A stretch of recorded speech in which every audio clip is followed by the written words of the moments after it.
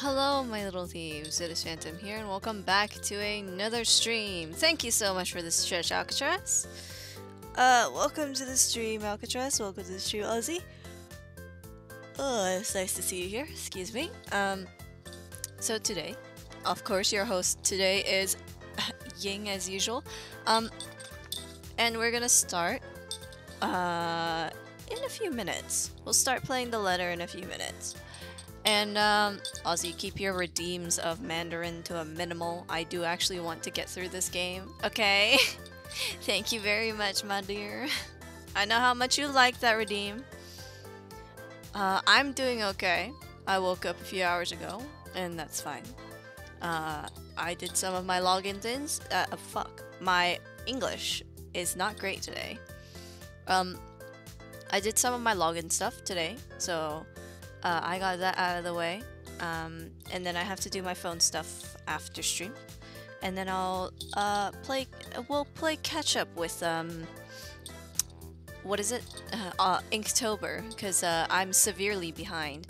Last thing I did was day 3, I do believe, so I'm behind by 4 days. So I have to do today's one, yesterday's, the day before, and then the day before that. And I have to do tomorrow's one as well, so that'll be great, great fun. We're going to be trying out different things to see which style will definitely fit, because where my art currently sits, I don't think it's the best. It could be better, and I'm gonna try out different things to see where I can put it to make it look the best that it can possibly look. But that aside, we'll start the game in a few minutes. How is everybody? I am personally doing great. I had food, although I was expecting congee, because my host mother said, "Oh yeah, okay. It's a veggie diet for the next 9 days. You're gonna have congee for all those 9 days."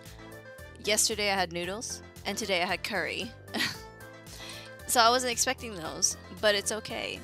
And you know, when you're able to make vegan food and you know how to make good vegan food, you can at least enjoy it. Because that curry was the bomb. Albeit, I'm not the biggest fan of lady's fingers when it's whole. So, I'm cozy and depressed. But that's life. How's your day going so far?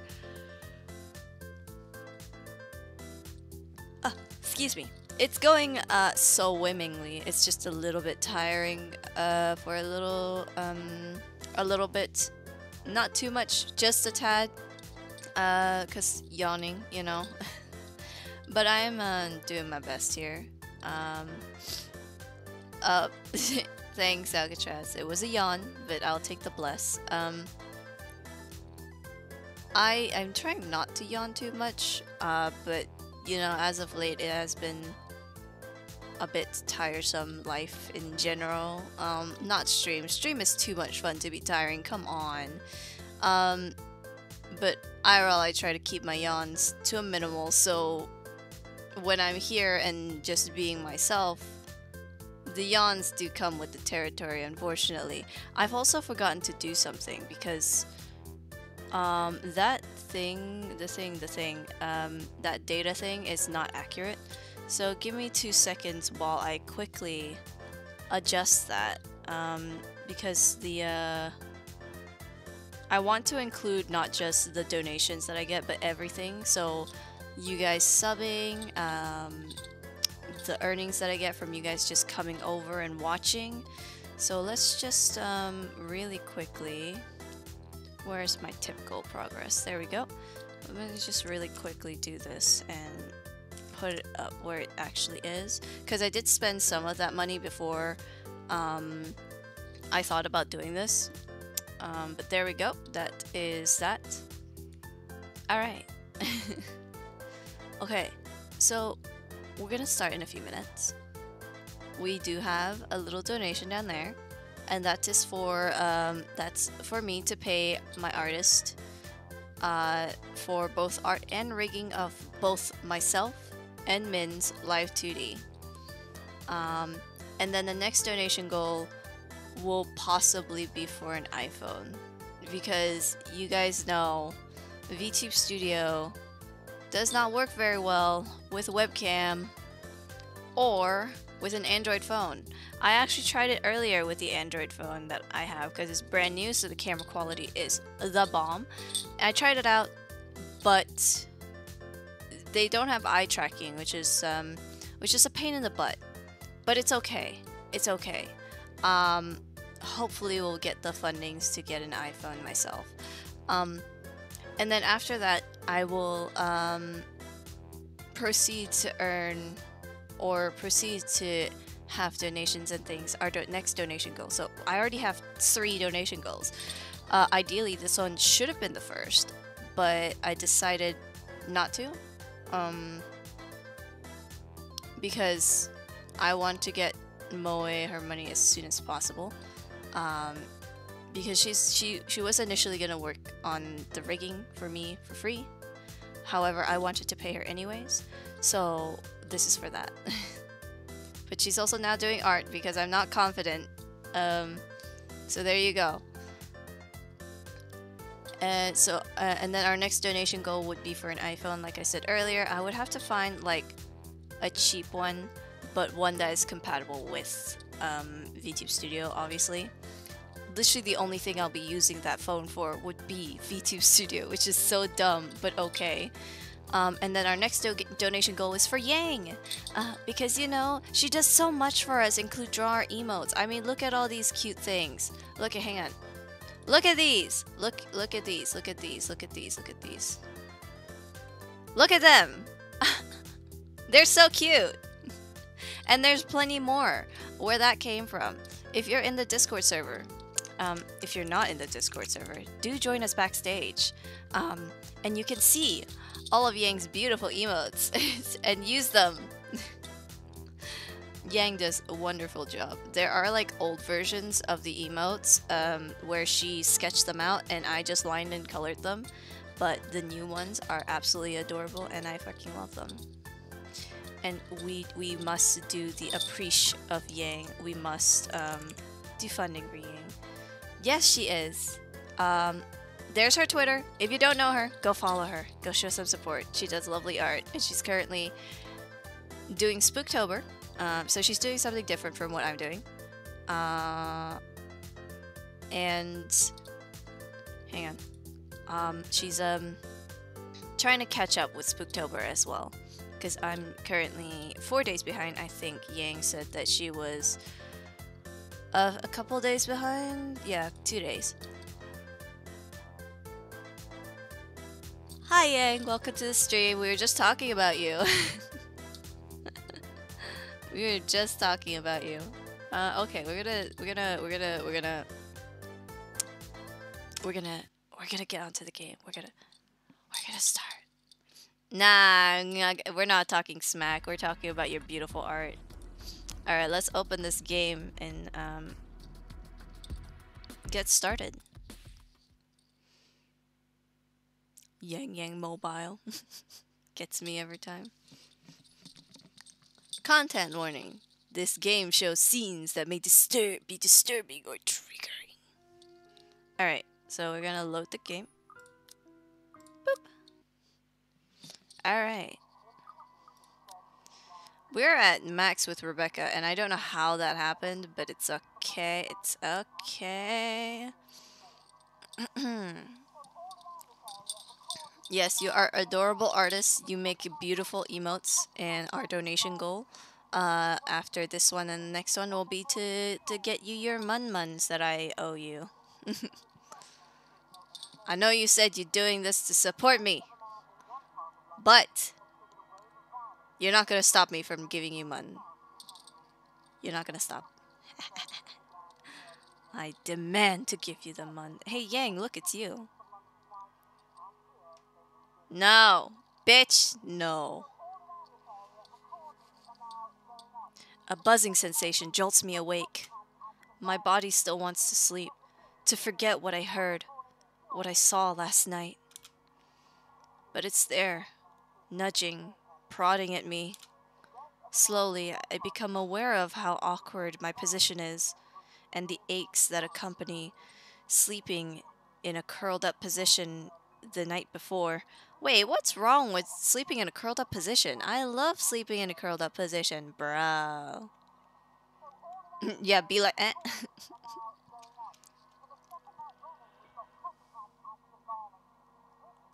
Excuse me, you wanna know how you can make it cozier? Just hug a pillow. Just hug a pillow. Simple as that.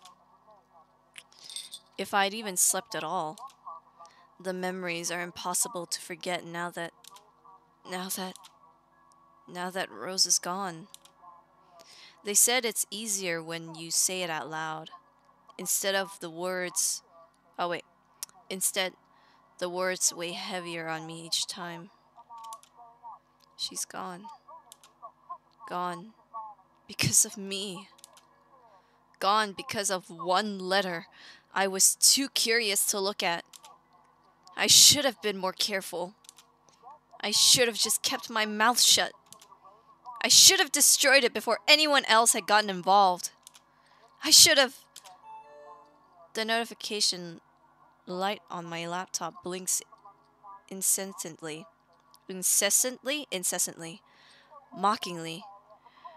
When I look at it, as if it's calling me back to my sense of normalcy. I check it, nevertheless, out of habit more than anything. Ahem. You sleep like a shrimp? Yeah, let's sleep like a shrimp. I actually don't sleep like a shrimp anymore. I sleep like flat on my back. I used to sleep on I used to sleep in the shrimp position because it just helps me like sleep better, but now I don't do it anymore. Okay. Excuse me. You're gonna hear me yawn a lot probably, or at least you're gonna hear me say excuse me a lot because I did only wake up like 4 hours ago. 4 hours ago? No, 22, 20... Yeah, 4 hours ago. Alright. I do sometimes, when I'm in pain, I'll sleep in the shrimp position. But not all the time. It just depends on how comfortable I am at the time of me sleeping. A stretch? Thanks, Yang.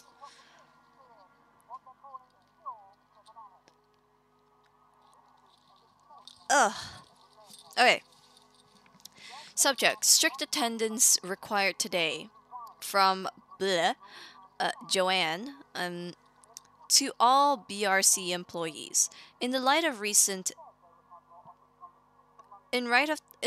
the recent events, there will be an all-staff emergency meeting from 1 p.m. to 2 p.m. Attendance is a must. Company changes, new hierarchy, and policies will be discussed during the meeting.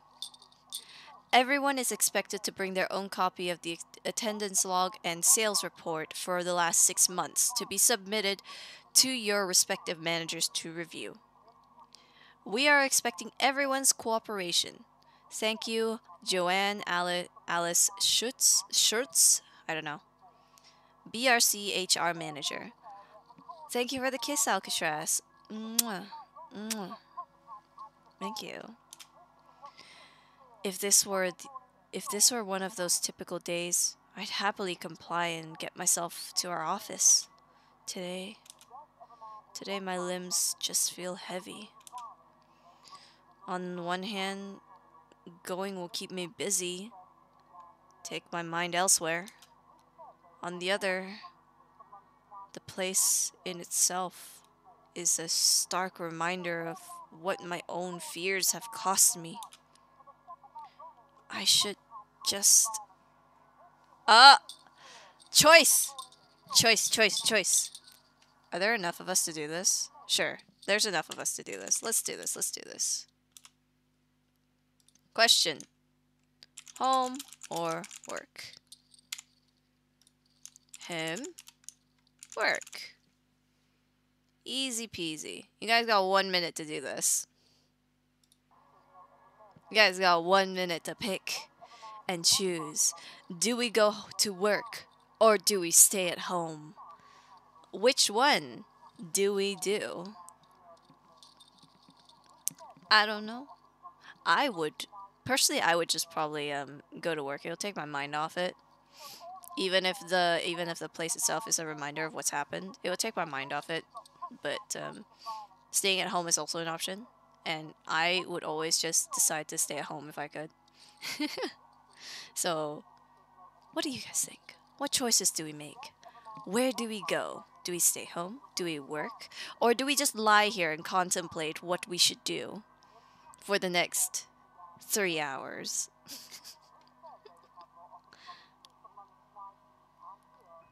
Hopefully we don't have to do that. Oh, I guess we stay at home. I guess we stay at home. My hand automatically moves to press the delete button. What's the use? I won't be able to work anyway. Not with this weighing on me. Not with the images flashing in my mind. Not with these voices calling for me. Over and over and over. I flop back down on my bed and discard the phone and the nest of pillows beside me. The TV is still running. I notice vaguely, having been left open the night before, though I have no desire nor interest in it now. Rose is dead, and it's all my fault. Shoving a pillow over my head, I make an attempt to sleep again. Anything just so I won't feel this heavy feeling in my chest.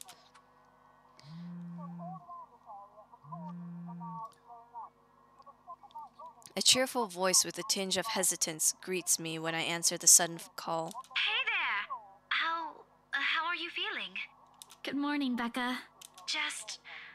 I just want to check on you. I heard the news. How are you doing? It's as if her question just opened a dam of emotions I've been keeping at bay. Becca. Rose, she... Shh. It's okay. I know. I'm sorry. I know how much she means to you. No, you don't understand! This is what I've been telling you guys! What you've been telling... Alright.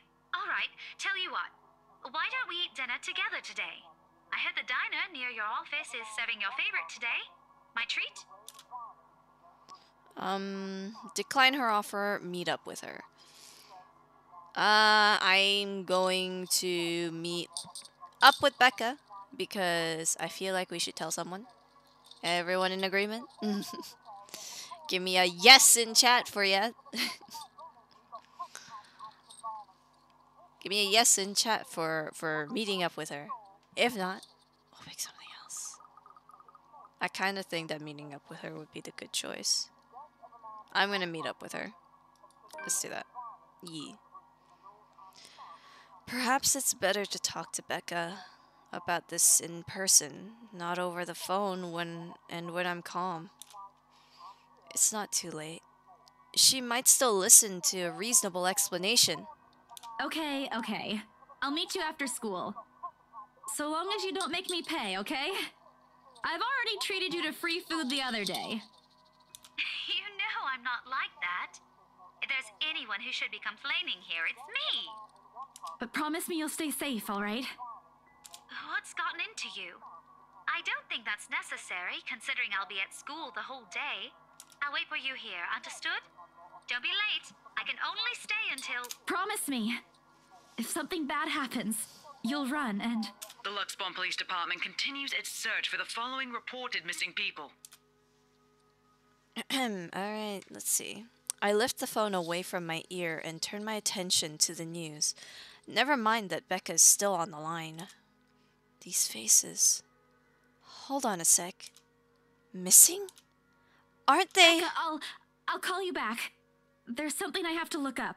Wait, Isabella, what are you... Frantic, I press the end call button and open my laptop.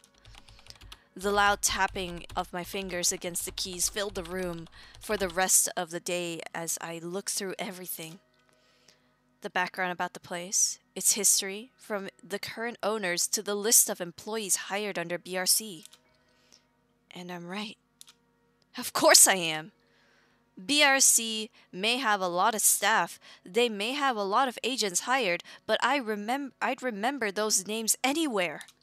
After all, they're part of the crew who worked with us in preparing the mansion for the open house. Still, I've got to check. One by one, call after call, I go through each person missing on the list. This isn't anything illegal, right? I'm just someone concerned for their fellow coworker. The night has fallen by the time I've gotten through the whole thing. They're gone. They're really gone. No one knows where, but they're gone. Then the letters... No, that can't be. I hope it's not what I'm thinking. But Rose is... Something snaps into place in the fraction of a moment. These people and Rose. I need to tell someone. They need to know. Ash, Zach, Becca. That's right. We agreed to meet. She needs to know. Of course. Of course! The letter, my phone, papers, anything that will be useful. I grab them all. I grab all of them and make a run for the nearest bus stop. I'm already late. Isabella Santos holed herself in her apartment the whole day after the devastating news of her mentor's death. More disappearances were reported that morning. Most of them faces she's familiar with. After talking to Rebecca Gales, she agreed to meet her for dinner, but... Oh, a jingle? Thanks, I'd up. There you go. I'm already late. Becca must be really annoyed at me. But maybe if I use the subway, I can still get to her before her patience snaps. As I run, I bring up my phone to my ear. Her number is already being dialed. Each rings in sync with the quick tapping of my foot against the pavement, the sound taking away the edge from the agonizing wait. She's not answering. I turn to the nearest shortcut I know. A small street Becca has warned me to never take before. No lights, no other pedestrians passing by at this time of the night. It's dangerous, but right now, I have to. If I want to fix this, I have to get to her. Reaching the crosswalk at the end of the short avenue is a relief. A little more, and I'll be at the station once. A little more, and I'll be at the station once I get there. Once I get to the other side of the street. My fingers fly over the keypad again, and another attempt to call her. 5 seconds till the sign changes.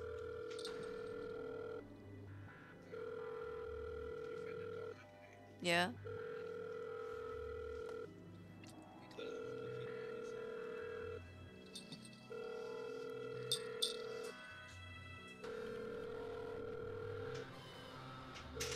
Thank you so much for coming into the room while in the middle of a tense scene.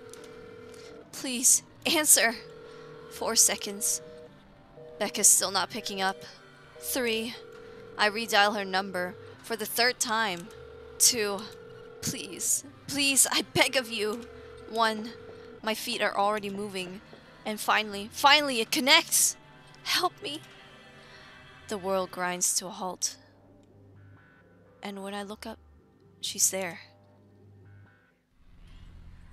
With the same misshapen face, tattered clothes, and unsightly gait. Her voice reaches out to me again, calling like every other time. Whispering, whispering and whispering, drowning my ear with endless pleas and cries, gripping me with words I couldn't even begin to understand. There are shadows pulling at the edge of my vision, and the terror her presence brings wounds itself tighter on my legs this time, pinning me to the ground. Help. No! Enough! How can I possibly help you? I couldn't even help myself, or the people I dragged into this. She smiles, her lips contorting into something menacing. And right then and there, I understand the cutting anger in her eyes and the depth of the circumstances we find ourselves in. There's no escape. It's the last thing I see before my phone slips from my fingers and...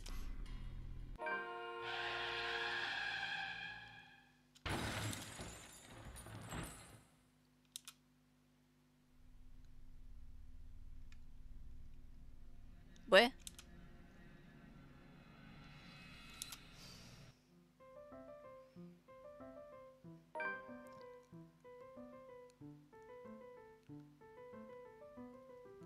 What?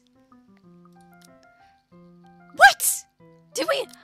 Oh my god.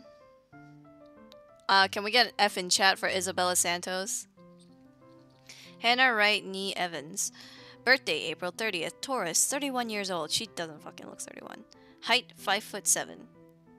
She's like 9 centimeters taller than me. Oh, thanks for the jingles, I-dub. Nationality British. Occupation, I don't know how to pronounce that word. Former finance manager. I'm gonna sneeze. Or not. Religion and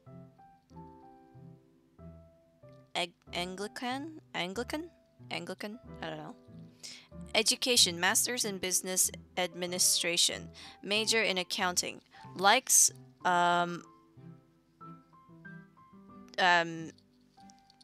sure. Dogs, fashion, parties, and dancing. The beach, children, iconic women, charity, and math. Wow. Of the Luxborn upper classes, Hannah is used to living a life of luxury. Absent parents made her crave for attention, though something she gained from her private tutors and nannies instead. It was never enough, however. She studied hard in order to make her parents proud, getting into business so that she could work alongside them. The challenge in her otherwise privileged life was certainly a thrill for her, at the very least. She had many suitors, dating different men and women, but it was through work that she met Luke. It was love at first sight for her. Upon her parents' death, Luke proposed to her. That was the move that led to the merging of Wright Enterprise and Evans Incorporated, and her subsequent retirement. Their 7-year marriage is strained, but Hannah tries her best to make it work.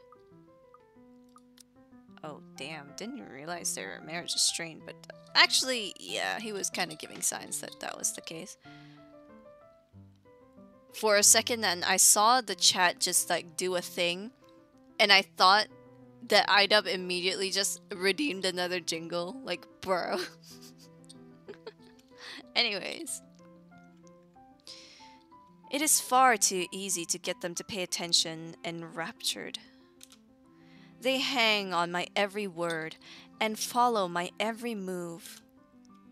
All of it would have been stifling had I not grown used to such stares. Most are respectful, some are hostile if we are honest, and a few are downright inappropriate. After all, I am... Kinda right! Jesus Christ, bro.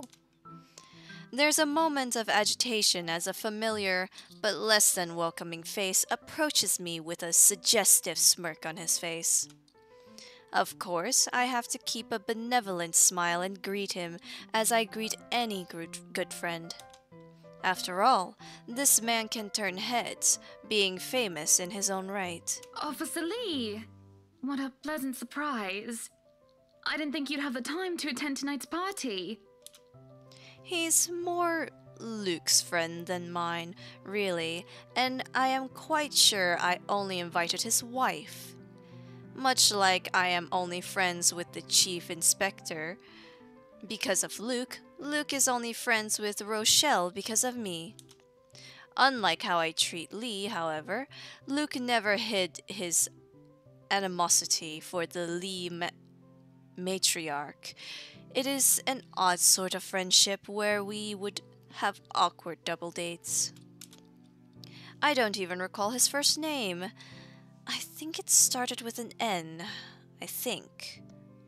I might be wrong. Aside from being the chief inspector of Luxbourne Police, his wife Rochelle Lee I don't know, Vance, owns a general electronics company. Fridges and freezers, mostly. Oh, I always have time for my favourite socialite couple. Might I say, you look positively ravishing tonight. I see the husband isn't with you. Bro. No. The way his eyes meet up is enough to make my skin crawl. I just wish Luke is here to fend off the more unseemly of our peers. You know the ones.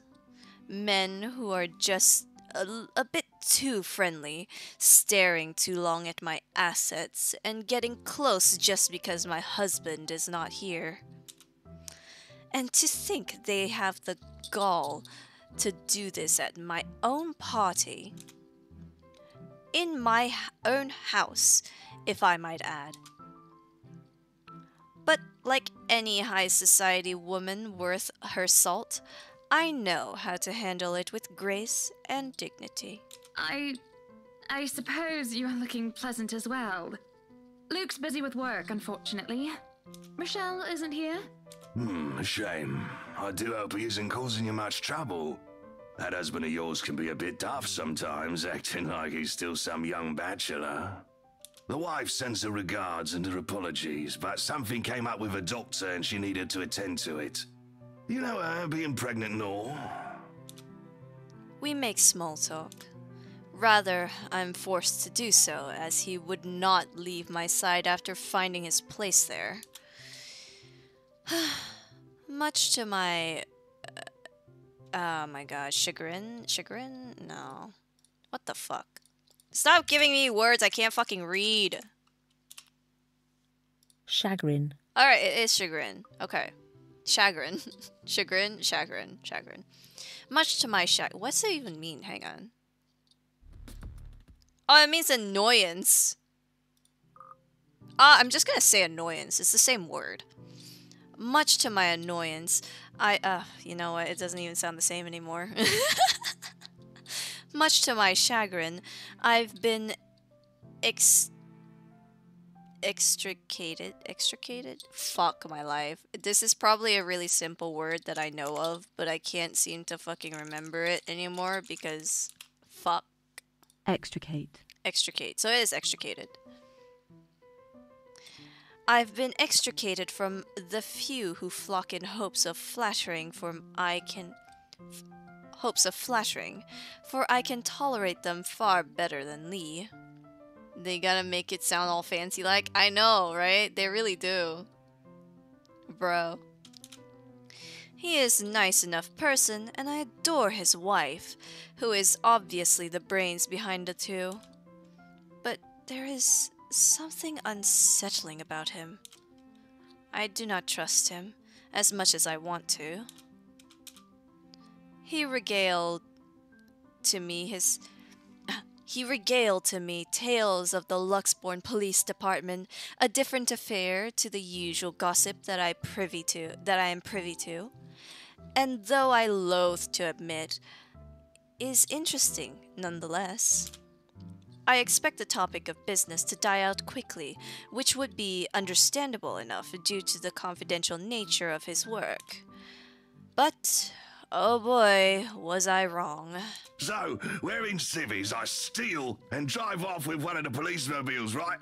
In the mirror, I see the new tent chasing on foot and screaming about theft. The look on his face was priceless when I parked it in the garage. Oh my. You made him chase you all the way home for a prank. What did Rochelle have to say about that? Rochelle has a strange love and hate affair with Lee. He is a married man who did not grow up past his early 20s. judging by the way he acts. Surprisingly enough, they've been married for a good 20 years. A lifetime if you compare it to my marriage of 7 years with Luke. I, on the other hand, well, Luke is no Lee. I should be happy about that, I suppose. Although, my darling did have his moments. Hey, the wife pulled my ear and gave me a good talking to, though. Besides, we live in a flat a block away, so it wasn't much of a grand chase. Ah, oh, this is new. Oh. What? Wait, what? What did we do? What did we do that made this, go down? The fuck? Was there? Wait, I don't remember having a choice earlier. What the fuck? Do you guys remember there being a choice? I don't remember there being a choice earlier that would make this go down. Bitch! Didn't make it go down for no reason. Weren't you living in a house near the countryside? Moved for work, you know. Or you probably don't. No, I don't. But a flat in downtown. I suppose if that's what you like. Oh, it's horrid. Hate that tiny place, no matter how convenient it can be for work. 55 square yards are not enough when you need to get away from the wife. What? Bitch, you insulting your wife, bro. I wouldn't mind a place away from the city. Even started looking at the ads. I spied an interesting lot, actually. Heard it was finally put up for sale. Or that something mansion, you know the one with all the ghost stories. I know what he's talking about. There are really only a few urban legends around here. It's... The Ermagood mansion? Ah, that's the one. Worthy of a king it is. I'd buy it myself, but Rochelle would only gripe if I brought it up to her. Not to mention all the expenses a place like that will be a real fixer-upper. You also have to find someone willing to work there with how superstitious people can be. Hi, Ice. Welcome to the stream, babe. How you doing today? If it becomes a problem, just hire someone to do an exorcism. Actually, I do know of someone who could be up to the task. You remember the Ludgates party at their Christchurch summer residence? Of course. It was an excellent soiree. Everything was so classy, too. Such good taste. Good to hear that you're okay. Oh, that place was a pigsty until they hired out this interior designer and they turned it into a bloody palace. She worked for the Exodus for their apartment in Soho too, and they recommended her when we were looking up pieces for our beach house in Porto Colom. I think I have a business card right at... No, I must have left it in my other jacket. Anyway, she's called, what's her name? Marianne, I believe, yes. But truly, if anyone were to get that place in McCullough, well, they'd be the envy and the talk of the town. Well, if you put it that way, I might just snatch it up for myself. How am I? I'm doing good. Just a little bit yawny today because, you know, I only woke up a few hours ago. I hope it'll die down in the next, like, hour or so. But I'm not that hopeful because when I'm yawny when I wake up, I tend to be yawny the whole day. Which is not great, I'm afraid. This place was starting to feel a bit small lately anyway. Sure, a 3-story penthouse might not fit the definition of small for some people. Okay, maybe a lot of people. But it isn't big enough to have grand parties in. As it is, I only invite about 30 people to this one, and it already feels cramped in here. It certainly would be nice if I didn't have to ride an elevator up and down several floors before I can get anywhere as well. All Luke's words, not mine.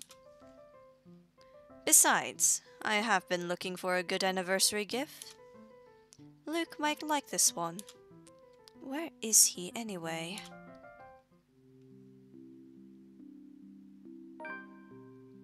Oh. The return. Hannah Wright threw a party. Oh my god, I can't get out of it now. Hannah Wright threw a party in their penthouse at the Sachet? The city's most powerful were seen, including Chief Inspector Harvey Lee of the Luxborn Police Department. From him, the what the hell? The socialite heard of the Emengard Mansion's upcoming open house and of the interior designer Marianne McCullough. Wonderful. Luke is dressed to the nines as he usually is, and looks ready for whatever the day will throw at him. His butler and valet wait at his side, just in case he isn't as ready as he looks. Oh, sure, this is normal. That is normal. What is confusing is the fact that he's on his way out of the penthouse, considering we won't have anywhere to go to until much later. Where are you going? I am to attend the Triad Autumn Tasting. I do believe I informed you of this 2 weeks ago. Yes. And might I remind you that I had stricken that off your schedule? Because 1, the doctor told you to stop consuming so much alcohol. And 2, I informed you a few days ago about the open house we are going to attend in its place. I've even found this marvelous interior designer, Marianne McCullough. It's a 3.5-hour drive to Cardiff. I don't have time for this. Bro. This is like that little party you threw all over again. You don't inform me of it, and you expect me to stay and be a gracious host when I have business elsewhere. You know how I operate, Hana.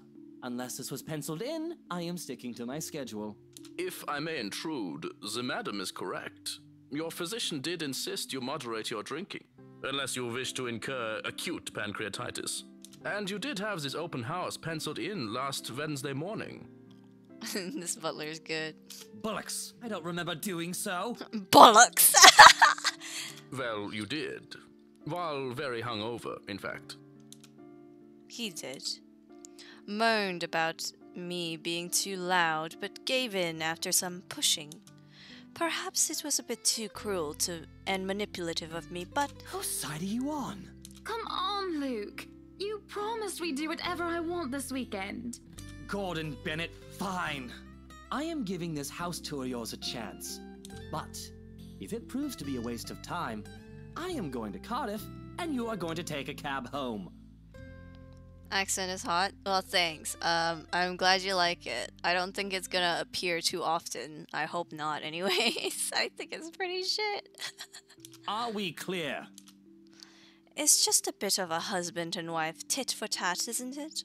All couples have their arguments. Once the honeymoon phase is over, as they seem to call it, reality sets in that you and your partner might not always see eye to eye. Perhaps it has been the years. 7 of them is nothing to scoff at. I just cannot bloody believe I agreed to this. I was really looking forward to the Triad tasting. Though sometimes I think it's something a bit more than just simple disagreements, and I have to stop myself from wondering where we went wrong. There's always the Triad Christmas tasting in Manchester next month, and that'll only be an hour-and-a-half drive. Have I been neglectful? Have I offended? Have I acted shamefully? Yes, but Cardiff. Bro! Certainly, any problem can be discussed. As long as he doesn't turn me away. Well, there goes my good mood. Are you happy now, Hana? Why must he treat me this way? Oh my god, I kind of want to defend myself because this is bullshit. Bro, this is bullshit. Why you treating me like this? We're married for 7 years. Bitch. Should I defend myself? Alright. Alright, we're doing this again. We're doing this again. We're doing this again.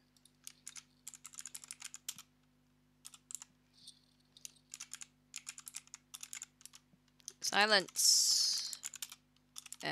Defend. Alright. You got 1 minute. Boom. Boom. Shakalaka laka. Alright. Was that the doorbell? It's only 10. Someone will go get it. I don't have to go downstairs and get it. It's fine. Why must he treat me this way? Why? Why, oh, why, oh, why, oh, why, why? Also, I see all that wine all in the back there. Bro loves his wine. He freaking he fucking inhales wine. That's how he drinks wine. He drinks it like Kirby. Like when Kirby eats food. He just goes... Yeah. It's a lot of wine / alcohol. It looks like it's just wine back there. Inhale the wine, yeah.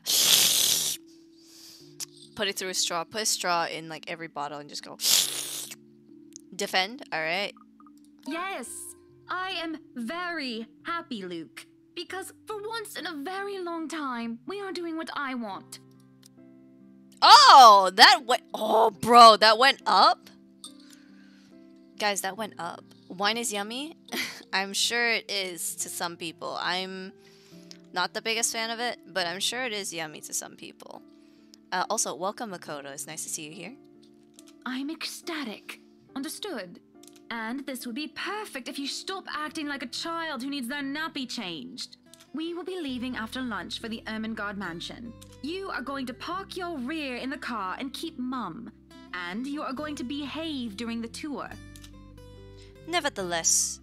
Oh, fucking hell. I said nevertheless. It says needless. Needless to say, Luke looks a bit shocked at my little outburst. He opened and closed his mouth a few times, struggling to reply, before he crossed his arms and looked like... to look like, well, a moping child.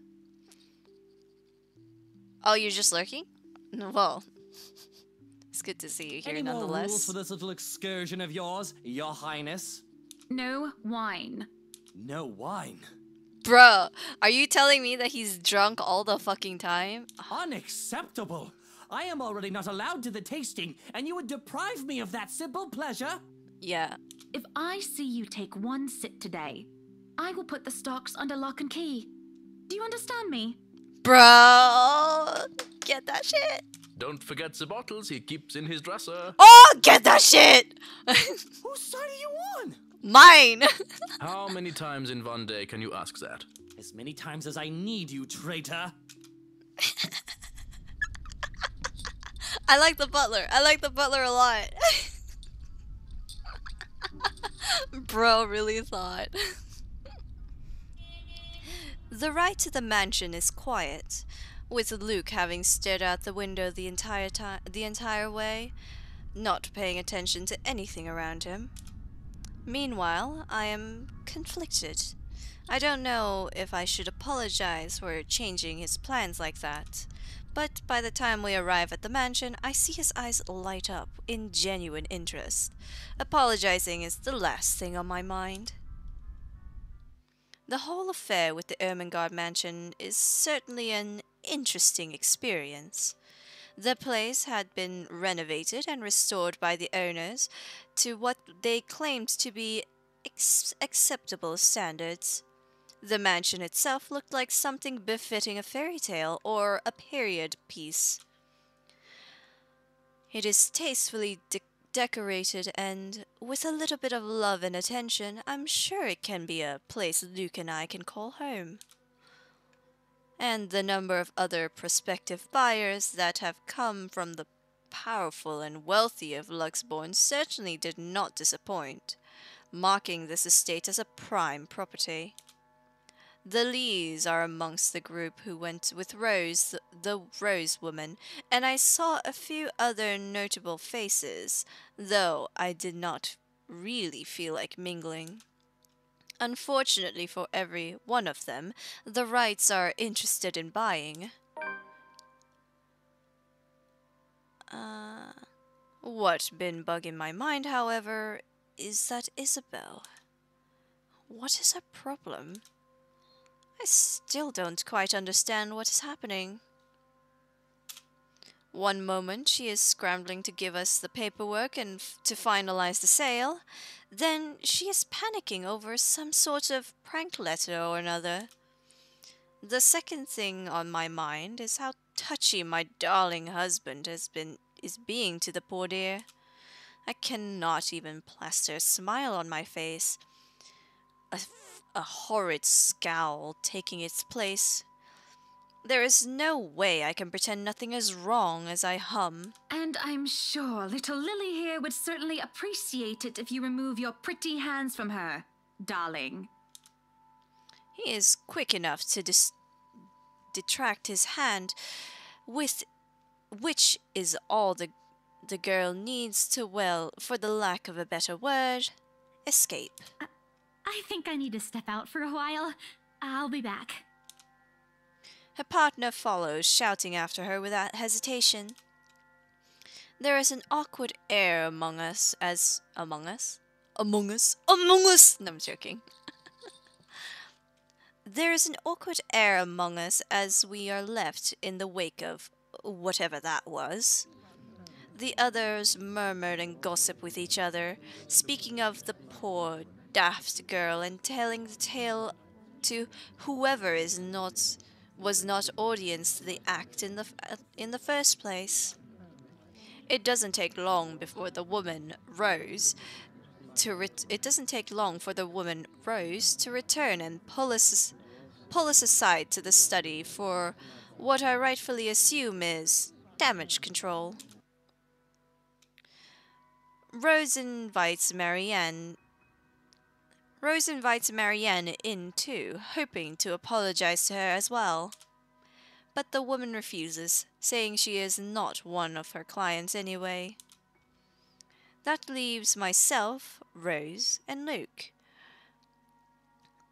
The last all too eager to make himself comfortable in the study he is no doubt already claiming as his own. I can't apologize enough about what just happened. Please forgive Isabella. She's been under a lot of pressure lately. She's young and all those rumors about this being haunted just got to her head. Among Us? Yes, Among Us. And it must be this terrible heat too. Not a drop of rain for days now. Oh, it's fine. The poor girl must feel so embarrassed about what she just did. But I say, let bygones be bygones. After all, she's only a child. She looked, what, 19? I shoot Luke an accusing look at these words. After all, he tried flirting with the girl. The nerve of him. And not only that Isabel girl, but also Marianne and Rose too. What kind of husband would think that it's even a remotely good idea to make moves on 3 different women while his wife stands there? Did he drink while I wasn't looking? She's a bit older than that. But again, I apologize. And if there's any way I can make up for what just happened, just... I know what you can do. Be a darling flower and get us one of those bottles you plan to serve. Pop it open. We were planning on serving some champagne. I can get that. That would be lovely. Much obliged. Ah, bitch. Do you want a glass as well, Ms. Wright? Oh no, I'm fine. I really shouldn't be drinking right now. And Luke shouldn't be either. But right now, I'm just too tired for any sort of argument. I don't have the heart to scold him in public as well. I'm certainly not his mother.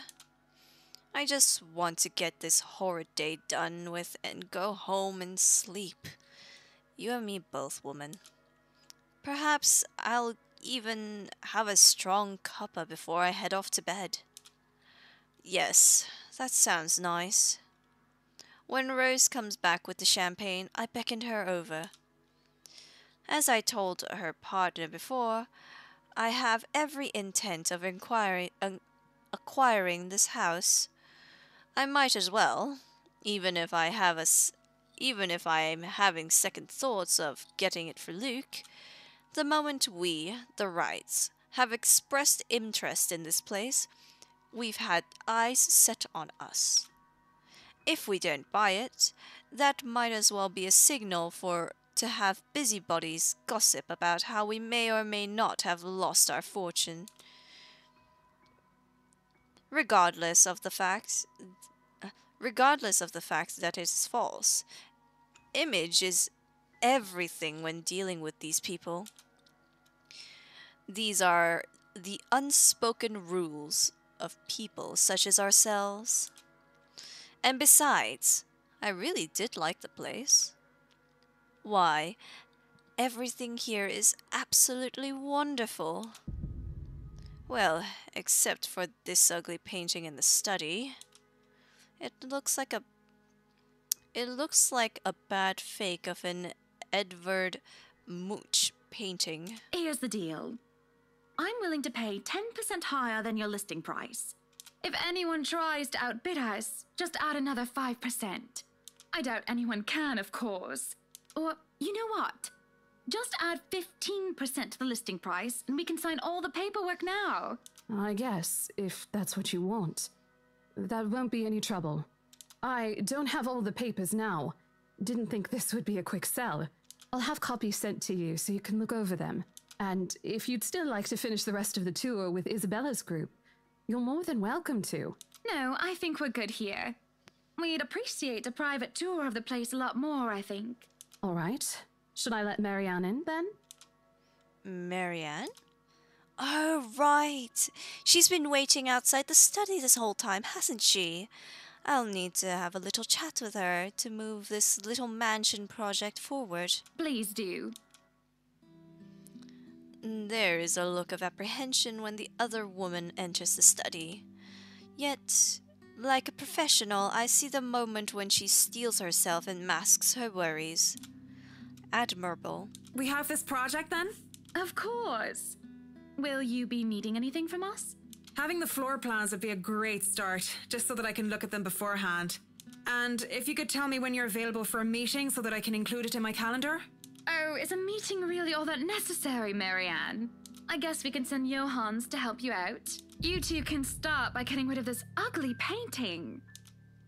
A hush falls upon the room at my request. What painting? The io and behold and lo and behold, the painting is gone. In its place a mirror stands, which leaves me to look at my own confused expression. Odd. Well, no matter. Back to the topic at hand. Marianne, dear, we are simply far too busy to meet up. That was the least horrifying thing that this game has thrown at us, if I'm frankly honest. For everything that they threw at us when we were Isabella, that was the mildest thing ever. Or perhaps, maybe I should. I feel like I would. For me personally, I probably would. So I will free up my schedule. What do you guys think? I'm gonna free up my free up my schedule. Yeah, let's do that. We'll free up my schedule. But I guess we can free up a day to meet with you. I don't really need another Maudlin Monday reading about Maury anyway. The book club can function without me for one day. What time shall we be seeing each other? How does lunch sound? Besides, my house has a higher priority over book club. Why, we can hold the next meeting in this place. Surely the beauty and grandeur of it all will inspire spirited and lively debates about whether modern-day writers could match up to the classics. I might as well clear up the rest of my week to handle whatever affairs buying this mansion requires of me. Any social activity can be put off until the Ermengarde or rather the Wrights Mansion's great debut. I'll have my fill of great parties and gatherings, especially when I organize them myself. That sounds good. Although, with a project of this scope, we might need most of the day to tackle your concerns. A more thorough inspection of the place is also preferable. Breakfast then! It's a date. It's really not. All right. Monday. 10 o'clock sharp. We'll see you then.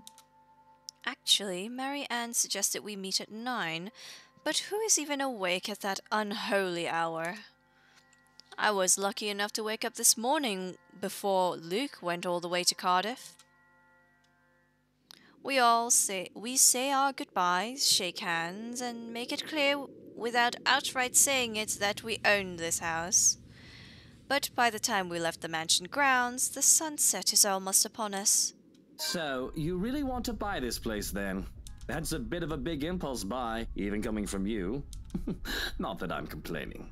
Well, I'm glad you're not complaining like you usually do. It's a right and proper Christmas miracle, isn't it? Hannah has finally done something right. I refuse to look at him, staring at the passing scenery instead. Hey, Buttercup, what's with this cheek? Rose, Lily, Mint. The nerve, Luke, the nerve! Is that what this is about? 1, that woman's name was Rose. And 2, you know I don't mean a word of that empty flirting. And it's still the principle of things, Luke. I understand if you try to woo them to get what you want when it seems that I'm not looking. But I told you once before not to do it when I'm there. Luke dealt with other women in the past to get what he wanted. Sometimes I have my doubts. I really want to believe that I'm an exception, that he is not just using me like how he uses those other girls. I am having a hard time believing that now. And it isn't just the shameless flirting. There's something about that Mary Ann woman, as if Luke is familiar with her. As much as it shames me, it makes jealousy rear its ugly head. I am, suffice to say, ticked off. Really? I forfeit my trip to Cardiff for this, and you're still not happy.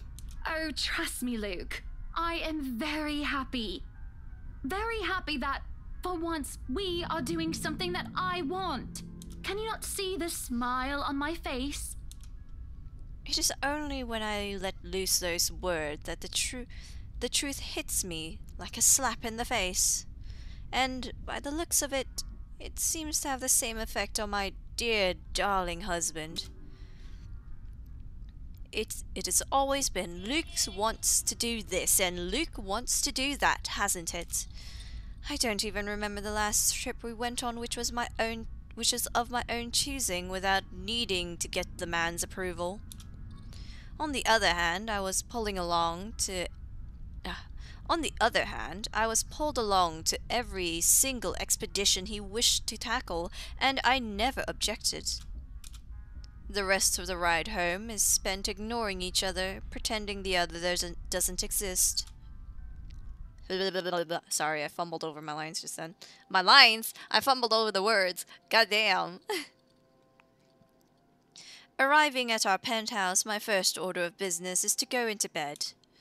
Forget a hot bath and forget the tea. I just want to bury myself in blankets and forget everything in my slumber.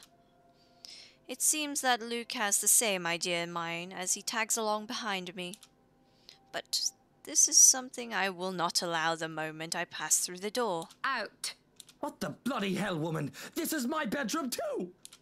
The way he said that, bro! Luke stands flabbergasted as I deny him entry into our chambers. His pillow lie on the cold tiled floors away from the warmth of our soft down bed, and my gaze promises him the same fate if he does not budge on the matter. Don't even try to argue, because I am very cross with you, Luke Wright. You can take the second bedroom or the guest room if you wish, but I do not want to see you at all for the rest of the night. Johans! Our butler wanders over, a curious expression on his face. He doesn't quite hurry, moving at a relaxed pace no matter how angry his master sounded. No, you are not allowed to sleep in my room, sir. That's not what I mean! Help me talk some sense into her! What the? I love his immediate reaction is, you're not sleeping in my room, bro. No way. There is no sense in questioning her right to be angry, sir. So, if I might be excused, I'll go prepare the second bedroom for you. Thank you, Johans. I love this butler too. Fucking hell. Yes.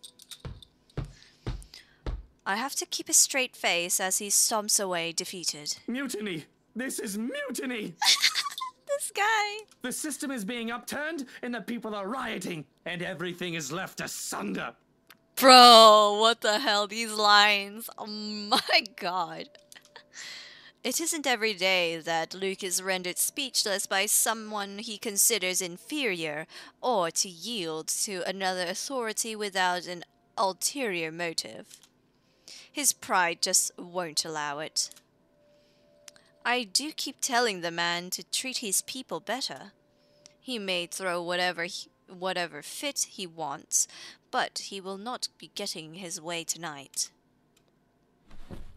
Victoriously, I celebrate by jumping face first into our bed. Undignified, yes, but nobody's here to judge me anyway. Right? Nobody is here to tell me what to do. Yet, as I succumb to sleep... hang on. Yet, as I succumb to sleep, I can hear them whisper to me. I can hear them whisper. I hate basements. I hate cellars. No. No, I fucking hate that. Calling for me. They want me. Need me. They drowned me, pulled me down, and suffocate me in their embrace until I sink to the bottom. A deep abyss awaits, inviting yet foreboding. They're calling to me from in there, aren't they? And I do want to help, I do. But when I try to reach out, something pulls me back, like a hook sinking itself into my stomach. Okay, that's okay, that actually made me jump a little bit. Just a little bit, not too much. I don't like cellars. I think I've mentioned this before. I don't like cellars, I don't like basements. If I buy a house and there is a basement, I'm selling it immediately. I don't want a basement or a cellar. And I break through the surface with a gasp. Alone in bed and without Luke to hog the covers, I am swathed in cloth and slicked with sweat. Words. Swathed and slicked. Right. I'm swathed in cloth and slicked with sweat. It takes me a while to untangle myself and kick them all off. Both the bed and I were a right mess by the end of all of it. But I am more than eager to just get up and go out for some fresh air.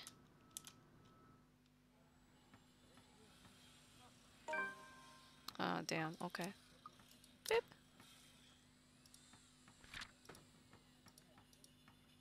Ah, here it is. During the open house, Hannah pressured the estate agents to sell her the mansion. The Wrights also met their interior designer, but displeased with her husband's flirtatious attitude, a disagreement brewed during the ride home. Inevitably, they ended up sleeping in different bedrooms that night. Wonderful. I love the butler. I fucking love the butler. The days past had gone by a blur. We hadn't talked much, Luke and I, outside of necessity. In fact, we've hardly talked beyond the topic of acquisitions of properties.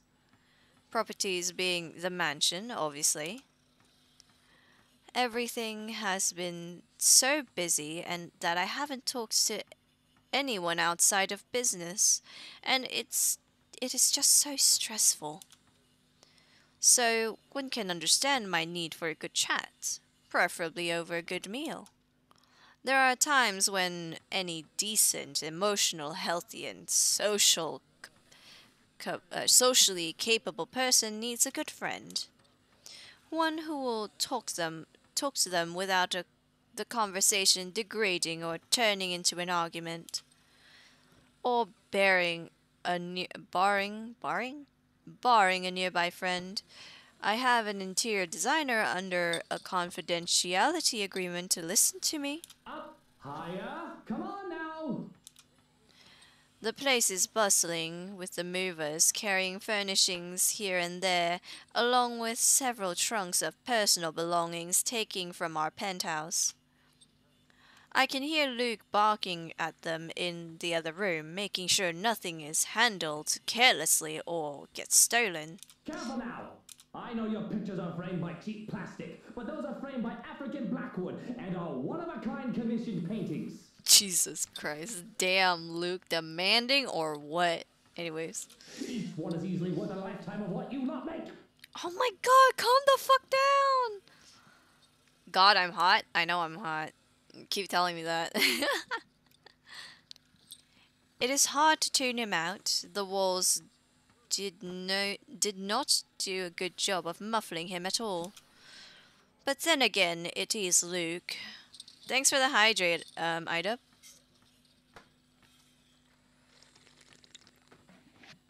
Yes, the sounds were necessary.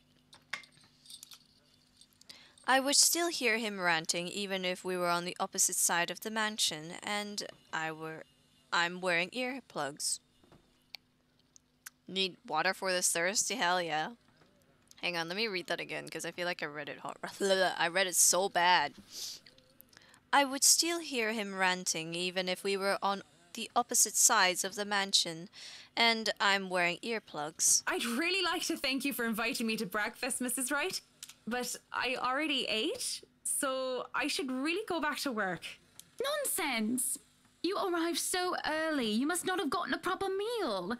Our butler has made a surprisingly lovely bubble and squeak. Sit, sit! I'd situate us in the dining hall, but it is a mess right now. Oh, Johans!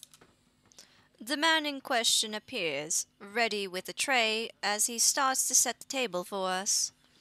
We sit in silence as we are each served a plate. Bubble and squeak topped by a nicely poached egg with cherry tomatoes and other garnishes adorning the edges of the plate.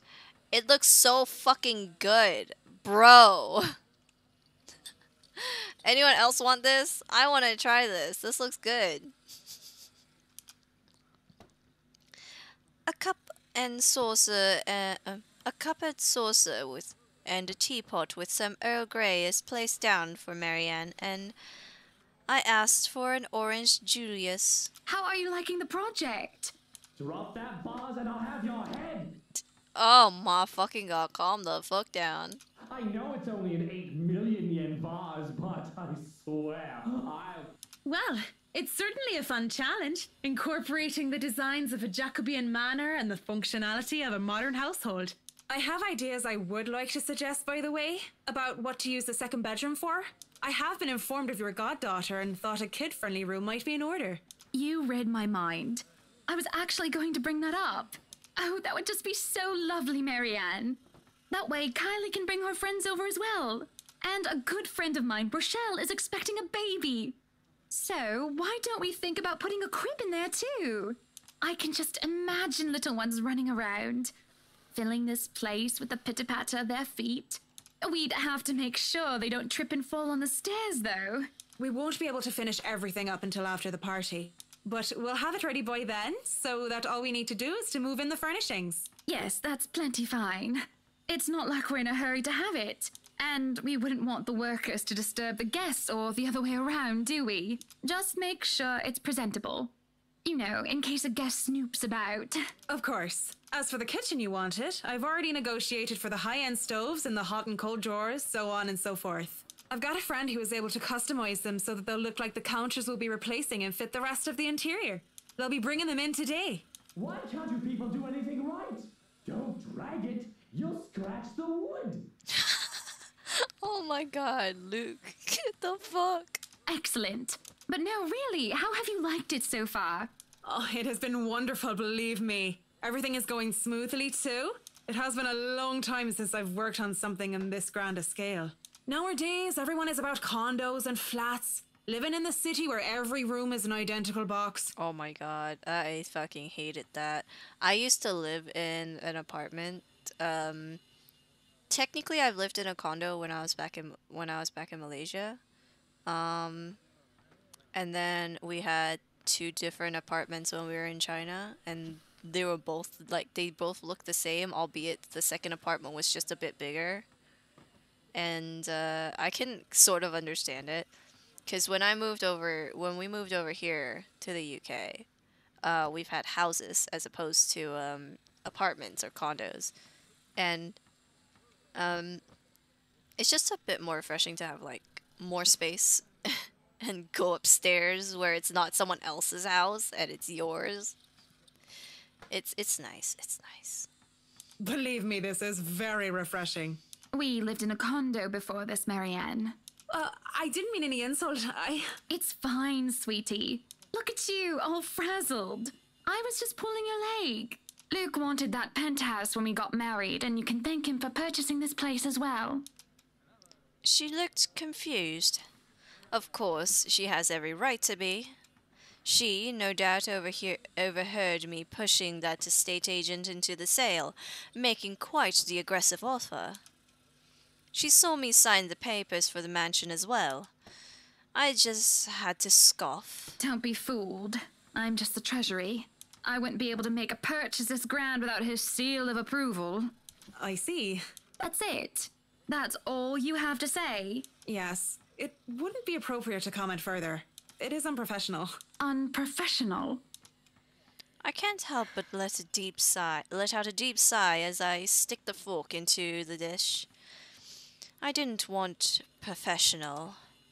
I wanted someone who will either agree with me, even if it's just for the sake of agreeing, or someone who will just try to talk some sense into me. Neutral responses are so boring. There is no discourse in the middle ground. The food is good. Best bubble and squeak. Of course it is. Our kitchen staff only uses the freshest hand-picked ingredients. Only the best for the Wrights. Mr. Wright is not joining us? No. He is far too busy bossing people around. He even refused to join me for breakfast earlier. Hence, this. I see. My apologies. I really don't know what sort of response you expect to get from me. There is a clatter of silverware as I slam my hand on the table. It is frustrating. I'm frustrated. At Luke, mostly. But Marianne's neutral, professional answers are certainly irksome as well. You're a human with feelings and opinions, aren't you? Don't give me this bollocks about being professional when we're having a nice, friendly chat over a nice and friendly breakfast. I can only talk about interior designs for so long, and I detest one-sided conversations, Marianne. But I really don't know what to say, Mrs. Wright. We were talking of no topic in particular, and... Luke. We were talking about Luke. About him not eating breakfast with you? About him treating me as if I were some treasury. I didn't realize that I shouted out loud until it was too late. There is a stunned silence that settled before I slumped back into my seat. Hiding my face behind my hands, I can feel my shoulders shake. Breathe, I told myself. Calm down. But it is just so hard. Honestly, sometimes I feel like he doesn't love me anymore. Oh, have I been so blind? Did he ever love me at all? Was our marriage all for the sake of saving his company and his wealth? Because... Because? Did I say all that out loud again? No, this is bad. Unacceptable. Why did I say unacceptable like that? What the fuck? It has been rumored before, the real reasons for our engagement, but if anyone were to know of this... Marriages of Marriages of necessity to carry on political and financial power used to be a common thing, but the Evans Wright Union is a perfectly happily ever after. Was supposed to be. It is true that we first met each other in order to discuss dealings, but to make... what the fuck? It is true that we first met each other in order to discuss dealings to make the then failing Wright Enterprise a subsidiary of Evan Incorporated, but I do remember being in love with him, and there were many times that he said he loved me back. But I'm not sure of what the truth is now. Either way, I don't want the Wright name or the Evans name to be dragged through the mud because of a slip-up. What? And if Mary Ann so much as talked of this... I'm gonna ask for her silence. I'm not gonna threaten her. That's a bit... Oh, okay, wonderful. Mary Ann is a good sort, isn't she?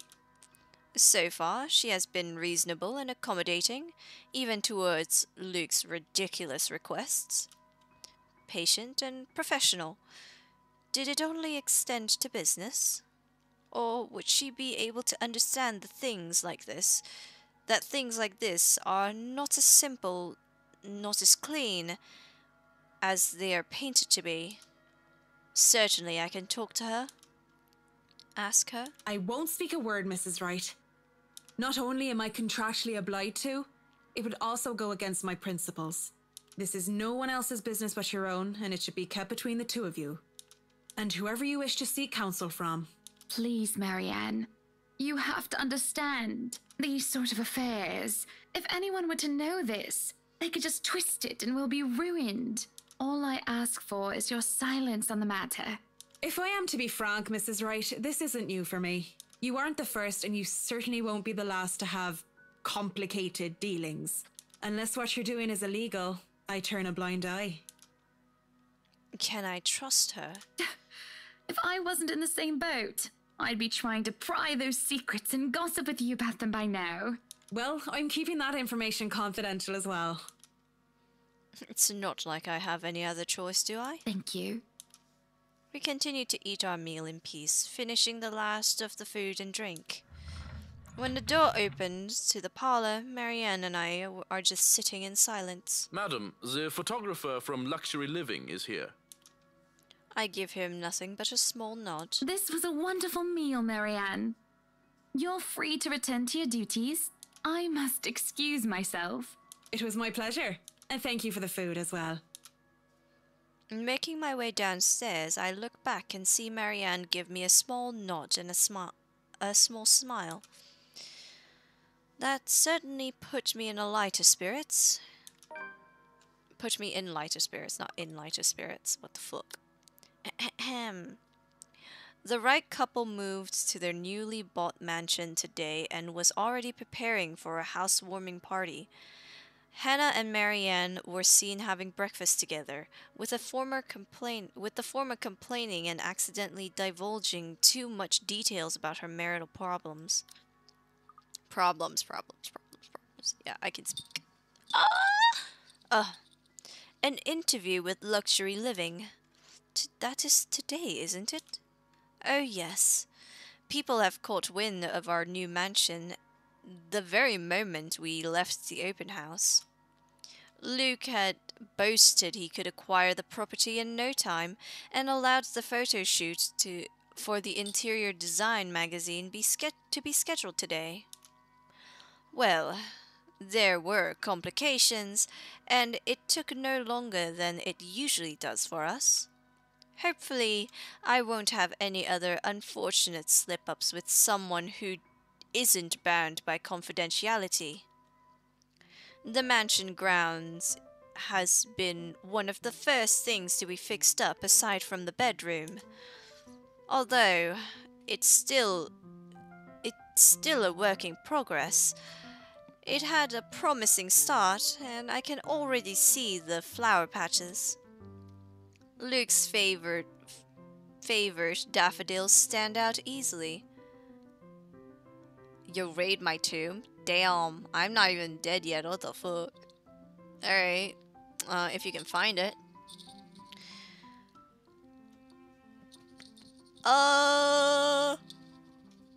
Yawns, excuse me.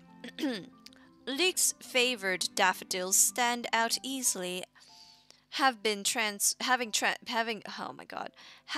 transplanted from the pots that used to litter the rooftops of our penthouse. Why, if the moving crew thought that Luke was being hard on them, they clearly didn't see the landscaper on his way out. The man looked like he was ready to faint, and Luke seemed ready to kill him by the end of their discussion. It is in the gardens that I see him standing near the flowers in quiet admiration. He is hard to miss.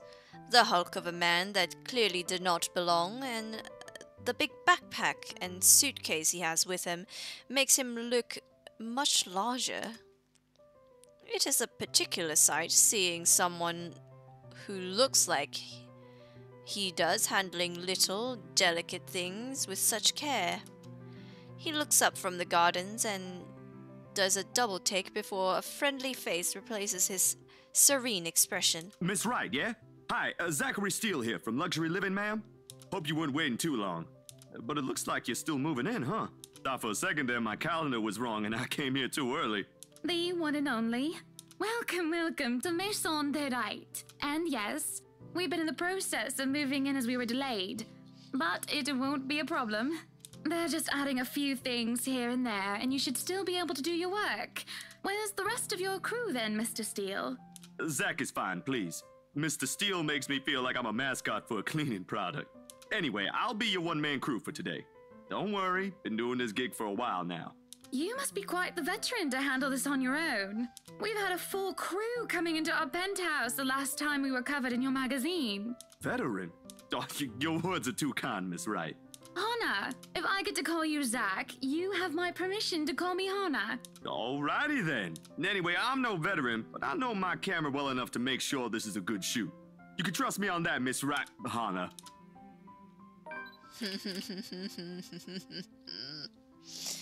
Zachary proves quickly enough that I can in fact trust him. His skills with the camera and experience in this industry at the very least. I built up that sentence thinking it would go somewhere. Damn. Camera's flashing. He is kind and courteous, listening and following as I lead him around the house. A really nice fellow, and he treats our household staff well whenever we cross paths with them. I answer his questions to the best of my abilities, and he is patient enough to answer mine whenever I get curious enough. For one, I asked what the bags are there. I asked what the bags are for. They're quite the magician's toolkit.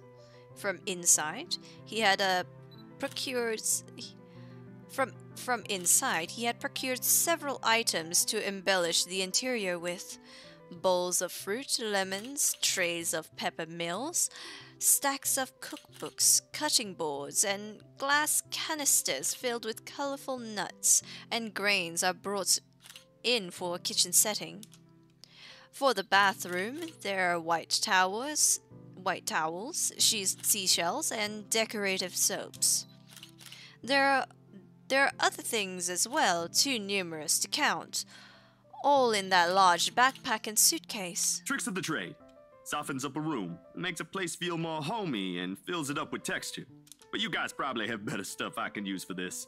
No lights? Don't tell me all of these are just props. Well, I've got my tripod here. For things like these, natural light is best. I'll just have to set the shutter speed to a real slow setting, and as long as nobody steps into the shot, it'll look great. Oh, it better. We go through the rooms one at a time, although we first tackled the ones that the movers have no business in anymore. The ballroom needs little preparation with its grand design. Although there are some troubles at first with the wide open space and the pictures being backlit. It is in the kitchen that Zachary's props come in handy, considering how Johans kept the place so neat and sterile, one can practically eat off the floor. We carry on touring the house and taking pictures where we can, with exception of the rooms which they have yet to gain gain any purpose or design. Too bad, I can't take a sneak peek at his photos yet. Funnily enough, he is using a traditional camera. I didn't even know film still existed. With the way he speaks, however, I can see that he knows enough about his craft that I'm not too worried about botched photographs. I imagine photography must be cathartic for him, judging by how at ease he looks when while taking pictures. If I can read, that would be great. Is today just not a good day for me to be reading?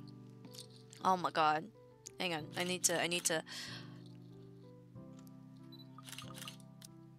to stop yawning. 1, 2, 3, 4, 5, 6, 7. There's 7 people here. Okay. There are small snippets of conversation in between the clicking of the camera. He even goes so far as to talk about these terminologies like fuck, I can't read. About these terminologies like shutter speeds and aperture. I don't know. Aperture. Whoa, what the fuck is this word? Oh. Aperture. Yeah, aperture. Like shutter speeds and aperture when I asked about the technical aspects. I can't quite see the picture as it is made, much like when I watch artists paint on their canvases.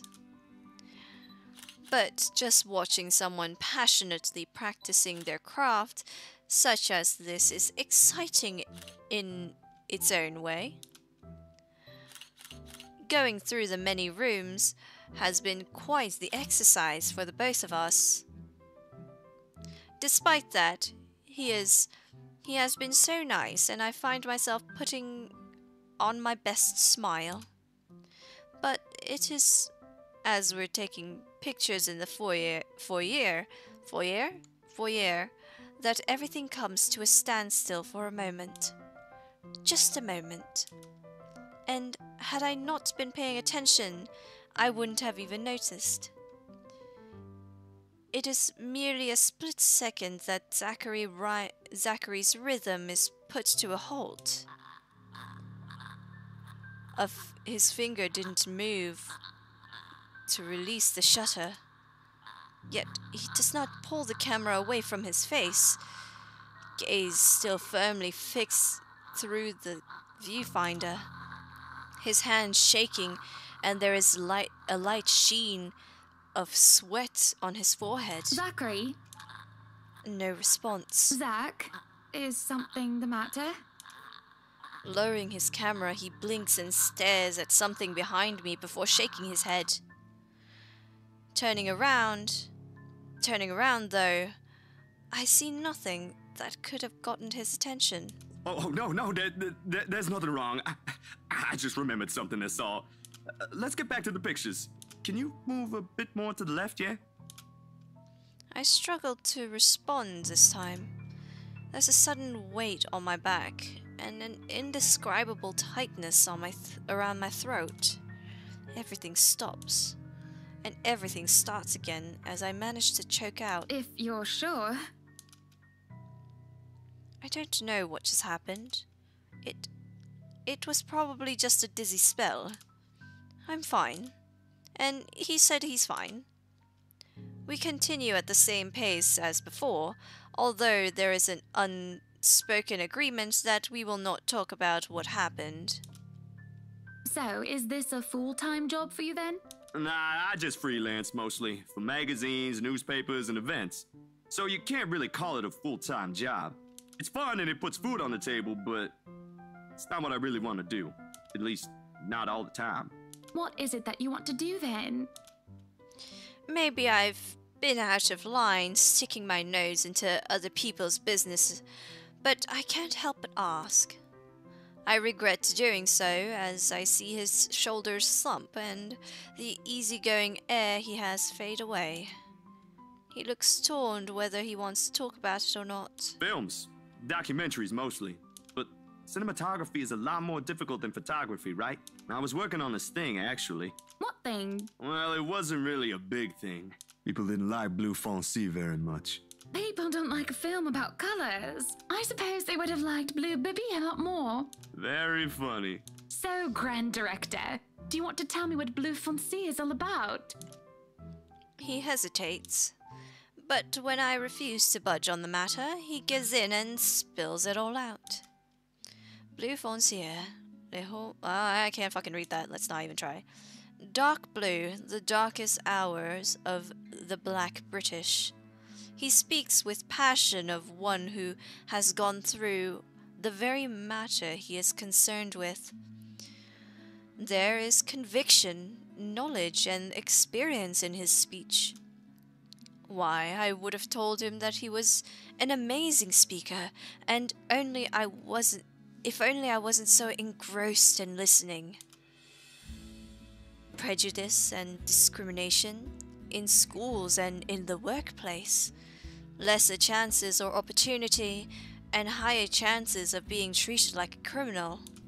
He speaks of blacks and people of color in general, still being treated like second-class citizens. All because of the color of their skin. It is all just positively riveting and sad. It comes to the point wherein he soon loses steam. He looks abashed, realizing what he has just done. Sorry, I just got so carried away and... It's fine. It is really so fascinating to watch people talk about their passion after all. You should see how your eyes light up when you speak so fiercely. You do have very beautiful eyes. Uh-huh. Thanks, I guess. I want to say that I understand where he's coming from, but I really don't, do I? I was born with a silver spoon in my mouth and I've lived a charmed life. I haven't been perfect, but the difficulties I've been through pales in comparison to what others experience on a daily basis. I certainly don't know how I would have fared were it any different. Would I still have met Luke, and would he still love me if I was any lesser? What was your home like? These things you talk about. It sounds like you've... Well, I don't mean to pry, I mean. I live with my older sister and my grandparents. We had a shop selling all sorts of things below our flat. And well, I was one of the few non-white, non-British students in class. I didn't get pushed around or anything straight up.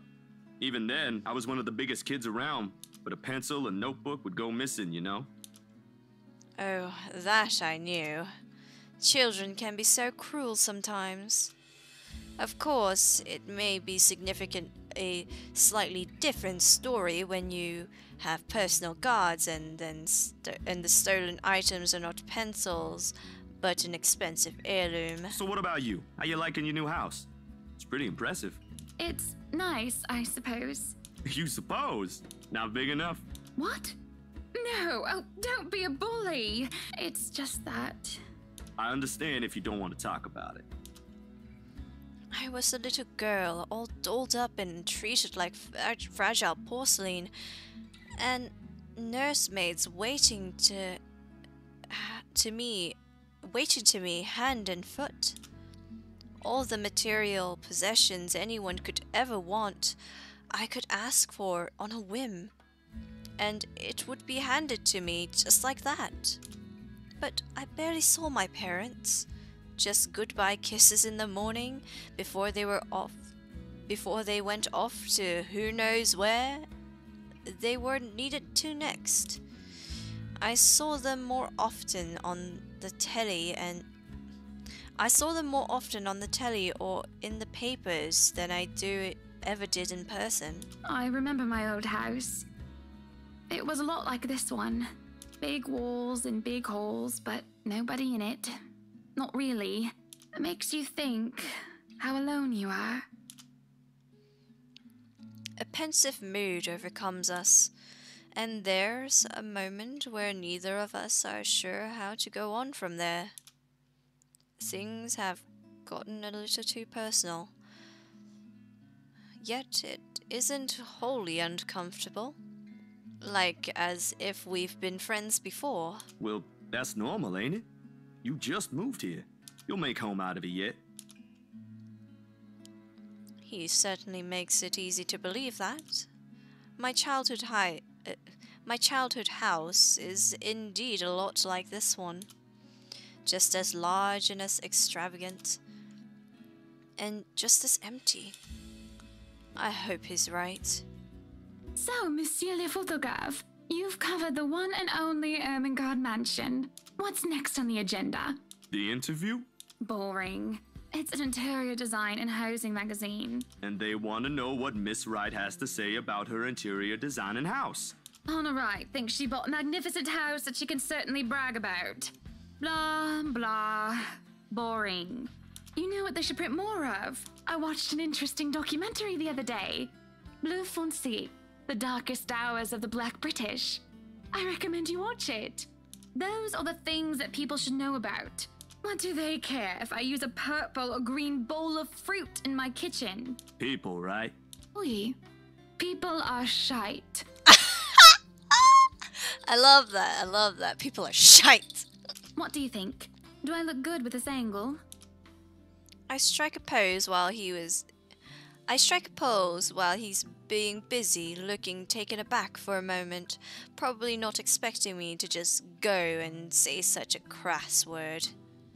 But he recovers quickly, and after snapping a few shots, he grins. Yeah, vous êtes belle. You want copies of these ones? Yes, please. So, the big boy knows French. You must have wooed a few ladies. Unless you're into gents. Either way, French is, after all, the language of romance. Adina! Come speak French to me. Oh, I don't know about quoting fancy poetry, but I've made lunch for a girl before, and they did like that fancy French cuisine. Can you cook your best? I can cook just about anything as long as I know the recipe. C'est magnifique. It has been too long since I had a nice and proper chat with a good friend. No, Leah's certainly not a good friend. And although we've just met, Zachary is the sort who can probably befriend anyone. He's just a comfortable person to be around with. A bit too comfortable. The photo shoot went by a breeze, and somewhere along the way, as we talked and laughed, I find myself getting a bit too close without realizing. He'll give me this strange look until I back off, and he'll go back to asking questions after I agree to do his little interview. And it's just odd. Well, no. Me being friendly isn't odd, that is how I am. Zachary is the one that's being odd. Why? Anyone else would absolutely welcome the extra attention I give them. He, on the other hand, looks almost flustered about it. He should be used to different personalities by now, having to deal with various people when he works. And if not, he needs to start. Perhaps nobody has shown him attention of this kind, but he is a big boy. He should be able to handle me. All it is a friendly touch here and a pretty smile there, and a gentle swaying of the hips as I move around. Zachary grew and grew more red every time he noticed. Am I being mean if I find enjoyment of seeing him unravel? Perhaps. This went on during the interview and beyond that. There's nothing wrong with what we're doing, right? Zachary and I are just having a playful, friendly chat while enjoying the outside view. At least, that's how I see it. I'm sorry, but I'm really getting distracted. Could you maybe stop doing that? Stop? I'm not sure what I want to do, though. I'm not sure if I want to, though. I think I'll stop, because we already reprimanded Luke for flirting. I feel like we shouldn't really be flirting either. So I'm gonna say right here that we're halting these actions. I do not condone flirting unless it's just for fun. I know she's teasing, but at the same time, I don't know, it just kind of irks me a little bit, so I'm gonna stop it right here. I'll stop if it makes you uncomfortable, sweetie. Sorry. No, I should be the one apologizing. Why, you're a shy one, aren't you, big guy? It's not that, but... He gestures to the ring on my finger and lets the fact of the matter hang heavily between us. Being told implicitly that I am too forward is not a common occurrence. I think I'm more stunned at the fact that he pointed it out rather than, well, being rejected. Not that anything is going to happen between us in the first place. It was just going to be some harmless flirting, right? So, you've never had a girlfriend? No. No boyfriend either. You know, just in case you were gonna ask for that one next. And you haven't even had your first kiss? Not a one, ma'am. Do you want to have your first kiss today? I can't help it. I really, really can't, and I'm going to apologize lots later. Surely, by the catty smile on my face, it is obvious that I'm just pulling his leg. The laugh I failed to contain certainly gives it away, if it still isn't obvious. But still he lights up in embarrassment, stammering and stuttering objections. You're married, and this will be extremely unprofessional. I never said I would kiss you, silly. Oh, Johans! No, what? No, don't call your butler. She's hot. Oh my god. Okay, that's kind of funny, but at the same time, it's kind of funny. That would be for the better. I don't think his husband would appreciate it if I made him kiss another man. I do not think he can hear us from here either. But it is hard to think you're not taken, Zachary. Why, whoever becomes your girlfriend will be so lucky to have you. You can cook and take wonderful photographs. Yeah, this woman. Oh, I cannot. Wonderful meals and wonderful memories. I can play guitar too. You can? Oh my. Wonderful serenades as well then. Perhaps I can find a young lady who deserves a fine, strapping young gentleman like yourself. Let's not get carried away. Besides, I gotta be going. It's getting late and I got someplace else to be. A shame. I will be expecting you again soon, I hope. For a copy of my photographs, yes? Of course. I'll even deliver them personally. Just, you know, don't try to make me kiss your butler when I drop by. As fate would have it, the moment the words leave his mouth, Johans comes out of the house. Judging by the slight raise of his brow, he has heard only the tail end of the sentence. There shall be no kissing of any butlers under this roof, Danke. But you are not under a roof, are you, Hansi? To my amusement, he takes a Wait. To my amusement, he takes a step back, safely placing himself within the threshold of the foyer and under the roof of the house. And just as ever, he is quick to return a sardonic reply. I am now. As I was saying, madam, it's about time for supper. I love this butler, bro. I love him. He's so fucking hilarious. I love him. Will I be needing to set an extra place at the table? Oh, what? No, I was just leaving, actually. So, you have a good night, Hana. And you too, Hansi. It was nice to meet you, Zach, honey. You have a safe trip. He is my favorite, too. I don't want this guy to die. I like him too much. He nods, and the grin on his face. He nods, and the grin on his face as we say goodbye. Our goodbyes is the sweetest that I have ever seen. I linger, looking out for him with his relatively tiny bicycle backpack safely secured on the in the basket by the front, the suitcase hooked to the back. I watched as he went down the path back to Amslin Village, until he was nothing more than a blip in the horizon. I cannot help the small smile on my face as I go inside for supper. Damn, imagine being sexy, gosh. Hannah met Zachary Steele, a freelance photographer from Luxury Living, an interior design magazine. Zachary was tasked to interview Hannah and to take pictures of the mansion and its new owners. What should have been a professional meeting ended up being being friendly and perhaps too personal. Also, thanks for the compliment, comrade. Much appreciated. Entering the dining hall causes me so much confusion. It is dark. For a moment, I thought the electricity wasn't... excuse me. That came out of nowhere. For a moment, I thought the electricity work is not up to par.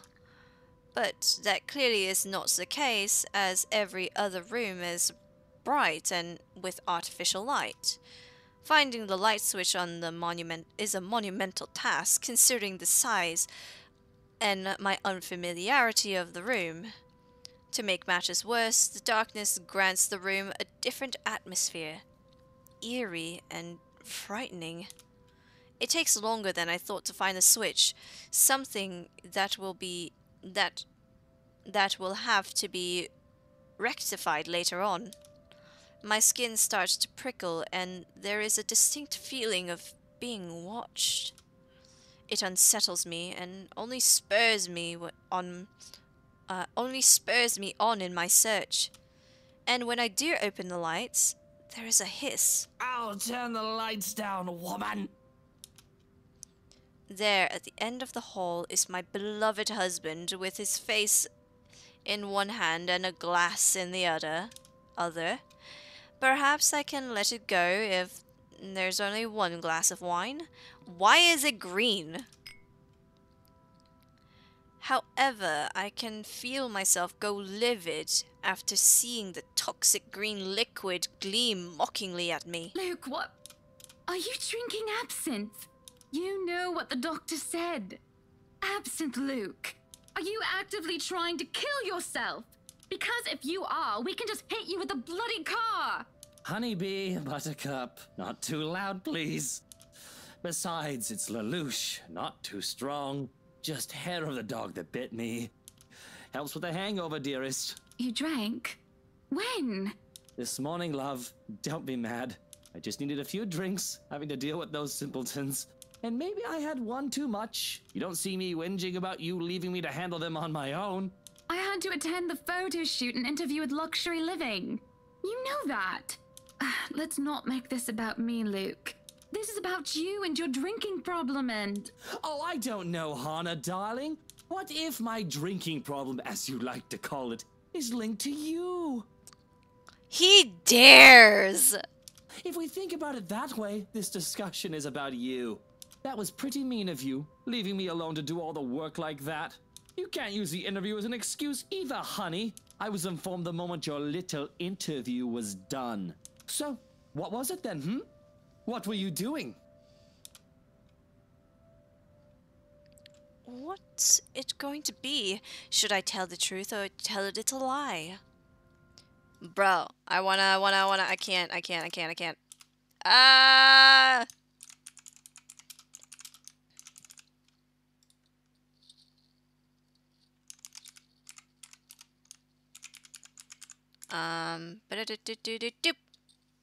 There you go. But this man has the gall. He has the gall to accuse me of anything. This man who flirted with 3 separate women on the day of the open house. What the fuck? This man has the goal. I'm gonna eat a mango. I thought for a second I accidentally hit the button to stop streaming. Oh my god, that would have been horrifyingly bad. Mango. Oh, it's a little sour, but it's okay. Mango's all the same. Ah!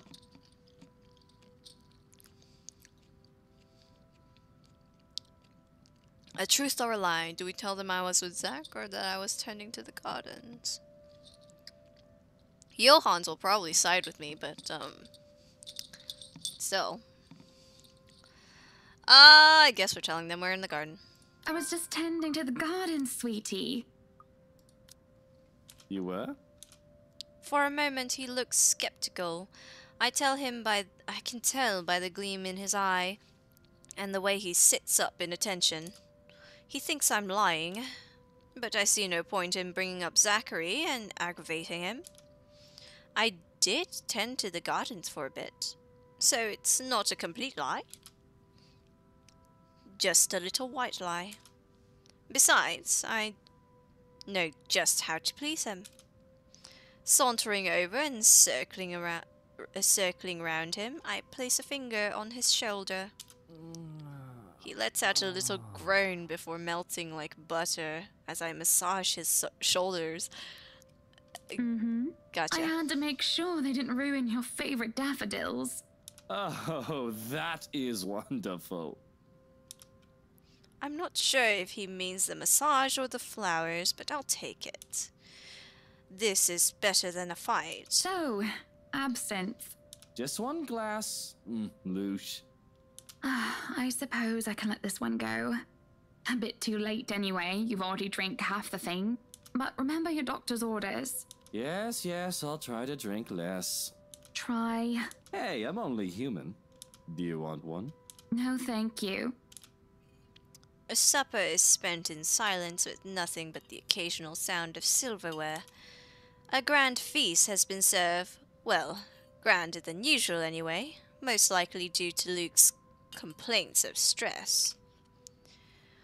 A platter of native oysters for starter and trench of turbot with purple sprouting broccoli, lemon, capers, and anchovy sauce for mains.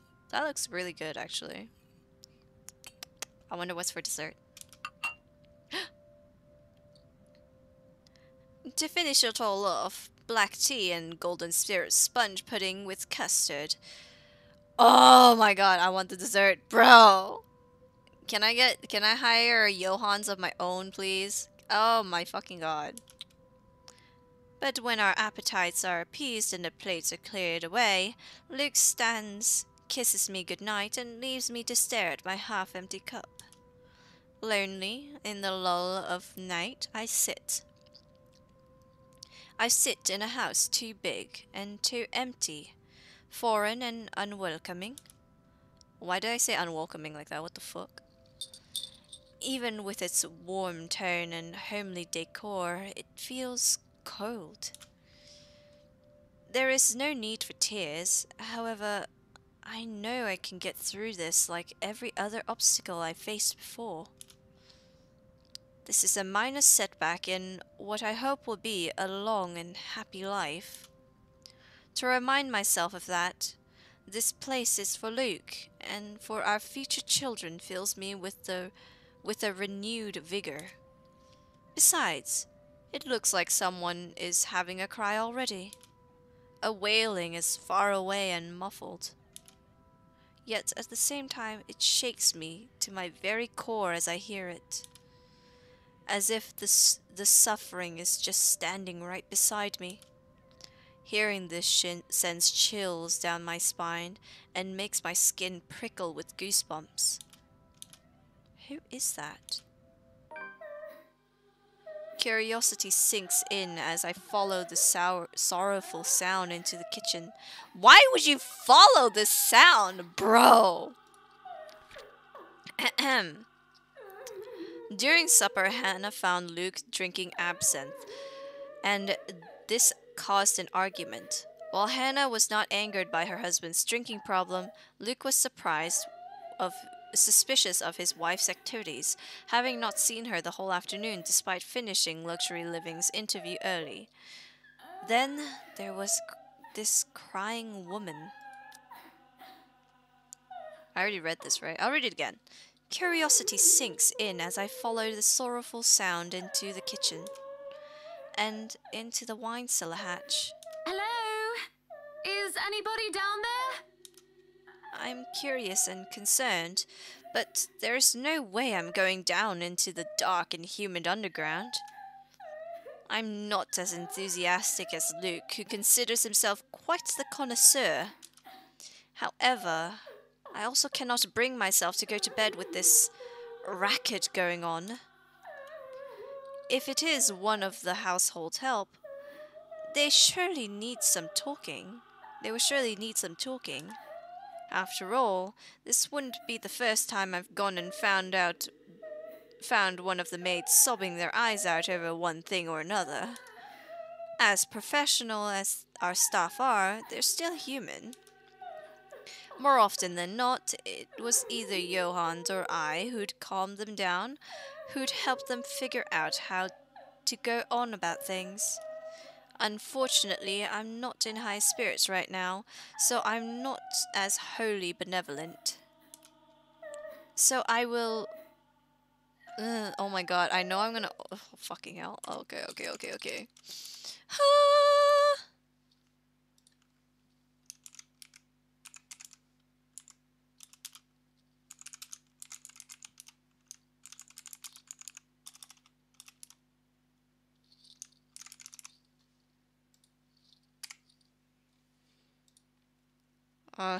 Open the hatch? Nah, you guys are gonna have to vote that bitch. Man, last time I did this and you guys made me look up, bro, that woman was fucking horrifying.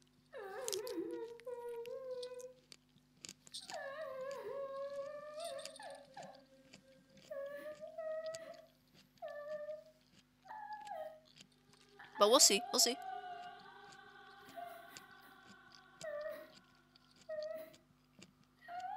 We'll have a minute to vote. You guys got plenty of time.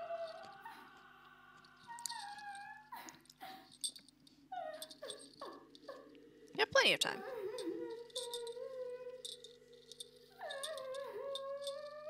She's just constantly crying. I actually had to lower the volume so that I could actually think and read.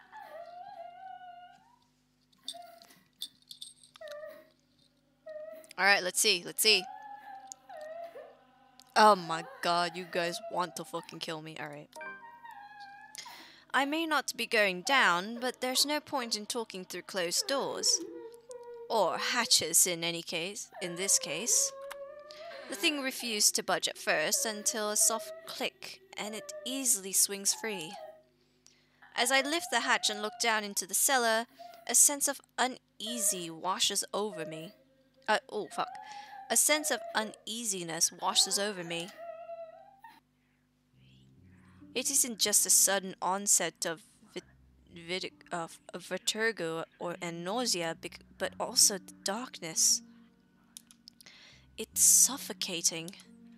And as I look down, it feels like it's looking back at me.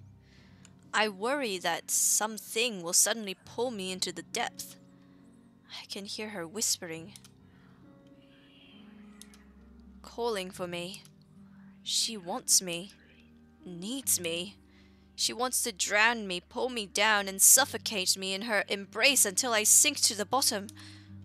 A deep abyss waits, inviting yet foreboding. She's calling for me from in there, isn't she? And I do want to help. I do. But the shadows threaten to creep out, and a feeling of apprehension keeps me in place. Already, it paints the room in a darker light. It is like the dream all over again. There is a hook in my stomach as well, but this time it doesn't pull me back. Instead, it pulls me forward. There is a lurching sensation, and the feeling that follows after is hard to explain. It feels like I'm watching myself from the sidelines, a spectator of my actions or lack thereof. I will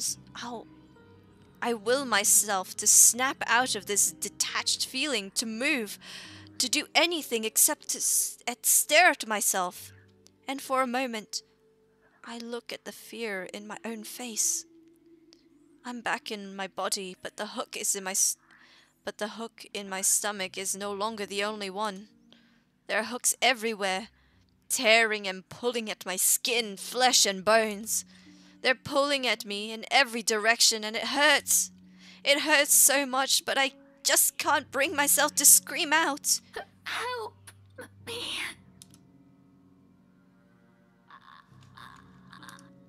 Fuck. Oh, fuck, I skipped it! No, I didn't mean to skip it. I wanna go back. I didn't even save.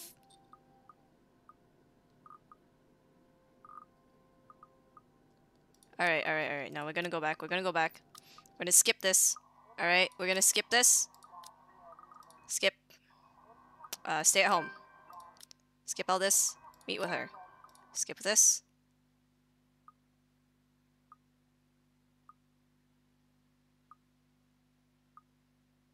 Isabella dies. Da-da-da. And then we're Hannah. Skipping. Damn. This feature is so helpful. Defend myself.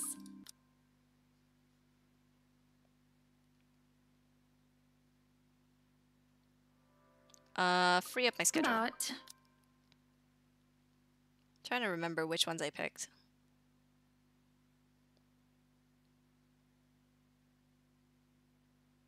I didn't mean to hit tab. It said hit tab.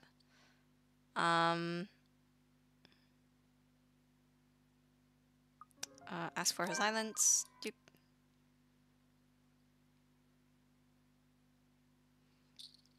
Oh, excuse me. Oh my god. Alright. We are almost there. Can we just thank the lords for this feature, by the way? Stop it. I'll stop if I was tending to the garden. Here we go. Okay. Boop. The weeping. Right. Okay.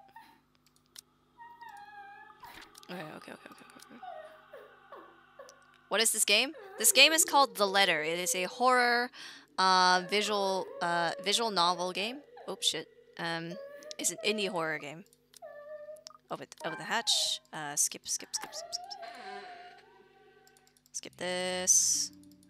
Because we already read all this. I accidentally skipped the...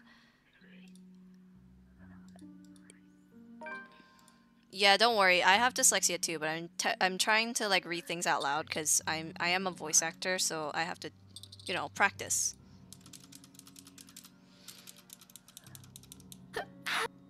What's the button? Up here, bitch! What's the button? Oh, S! Holy shit! Okay. Ah! Bitch ass motherfucker. J.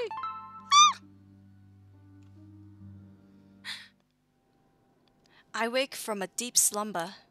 It takes a while, with the fog that has settled in my head, and with my heavy limbs. But soon I manage to look around. I'm in our bedroom already, although I don't recall going here. Luke slumbers beside me, looking peaceful and angelic. It doesn't matter. I'm safe, and I feel better than ever. Tomorrow, better days will come.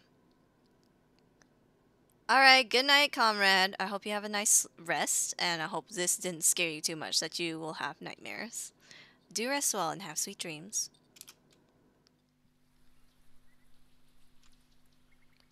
But don't worry about reading it, Rohan. I will be reading the entire thing, although I will be messing up on occasion.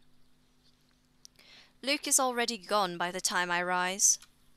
There isn't a single hide nor hair of him to be found, and trying to call him on his mobile is a bust, as it only goes straight to his voicemail. That's twice in a row he's gone on me. And for him to disappear today of all days is every bit upsetting because of what's to come.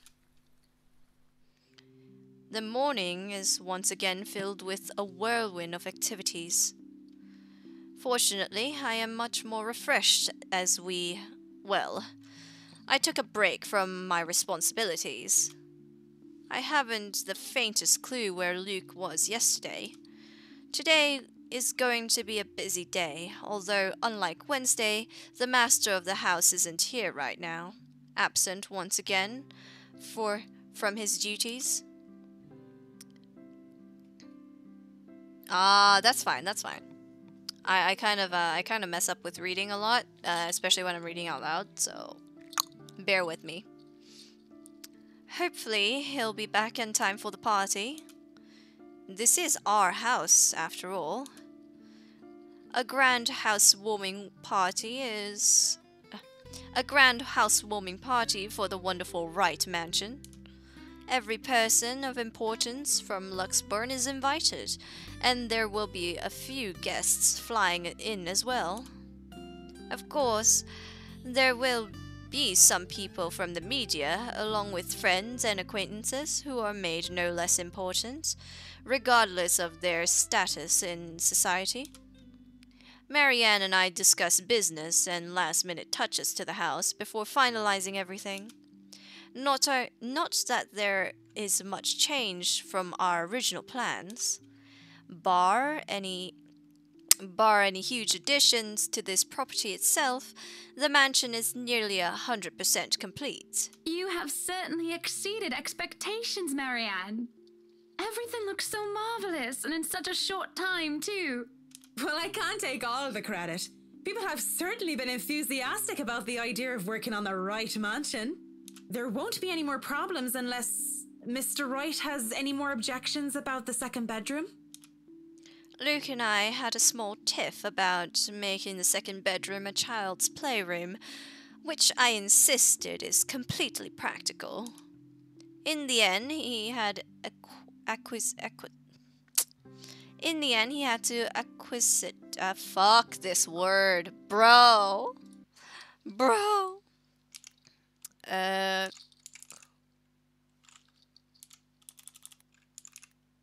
Acquiesced? Acquiesce. Ah, yeah, it's acquiesced. Alright. He had to acquiesce. I didn't give him any choice on the matter. He even brought this wonderful wooden crib. I even bought this wonderful wooden crib from an antique store yesterday, including some toys. Just in case anyone brings their baby, of course. Besides, we have little need for actual guest rooms. We hardly have guests who spend the night. If we absolutely have to, we often choose to foot the bill for their visit on one of our hotels instead, always at Luke's own insistence. And on the off chance that we actually let someone stay, the bedroom in the opposite wing is still up to the task. Oh, no. We proceed with that room as planned. I already agreed to him having his greenhouse and his vineyard and his stables. He may as well let me have this one thing. No, I did not agree to him having a helipad. All right, then. Well, do we have any other concerns? Anything we need to put on our agenda before the party commences? I need to hydrate. Man. No, I don't think so. Not unless Luke has anything else to say. Is he around then? It'd be best if we can note down his requests right away, considering the scope of his usual ones. Around? No. Where is he? Who knows where? I don't. No, he's not around. She didn't have to point out the obvious now, did she? After 7 long years, I've gotten used to him. I should be by now. Still not, apparently. But don't you have a party? I want nothing more than to complain, to whinge about how unfair this is. However, airing out one's dirty laundry is simply taboo among high society. To do so will make you a ripe target for the next dinner party chit-chat. Vultures, the lot of them, really. Or most of them, at least. There are always good ones like Rochelle Lee. But put your trust in the wrong person and you'll find yourself eagerly picked apart. Yes.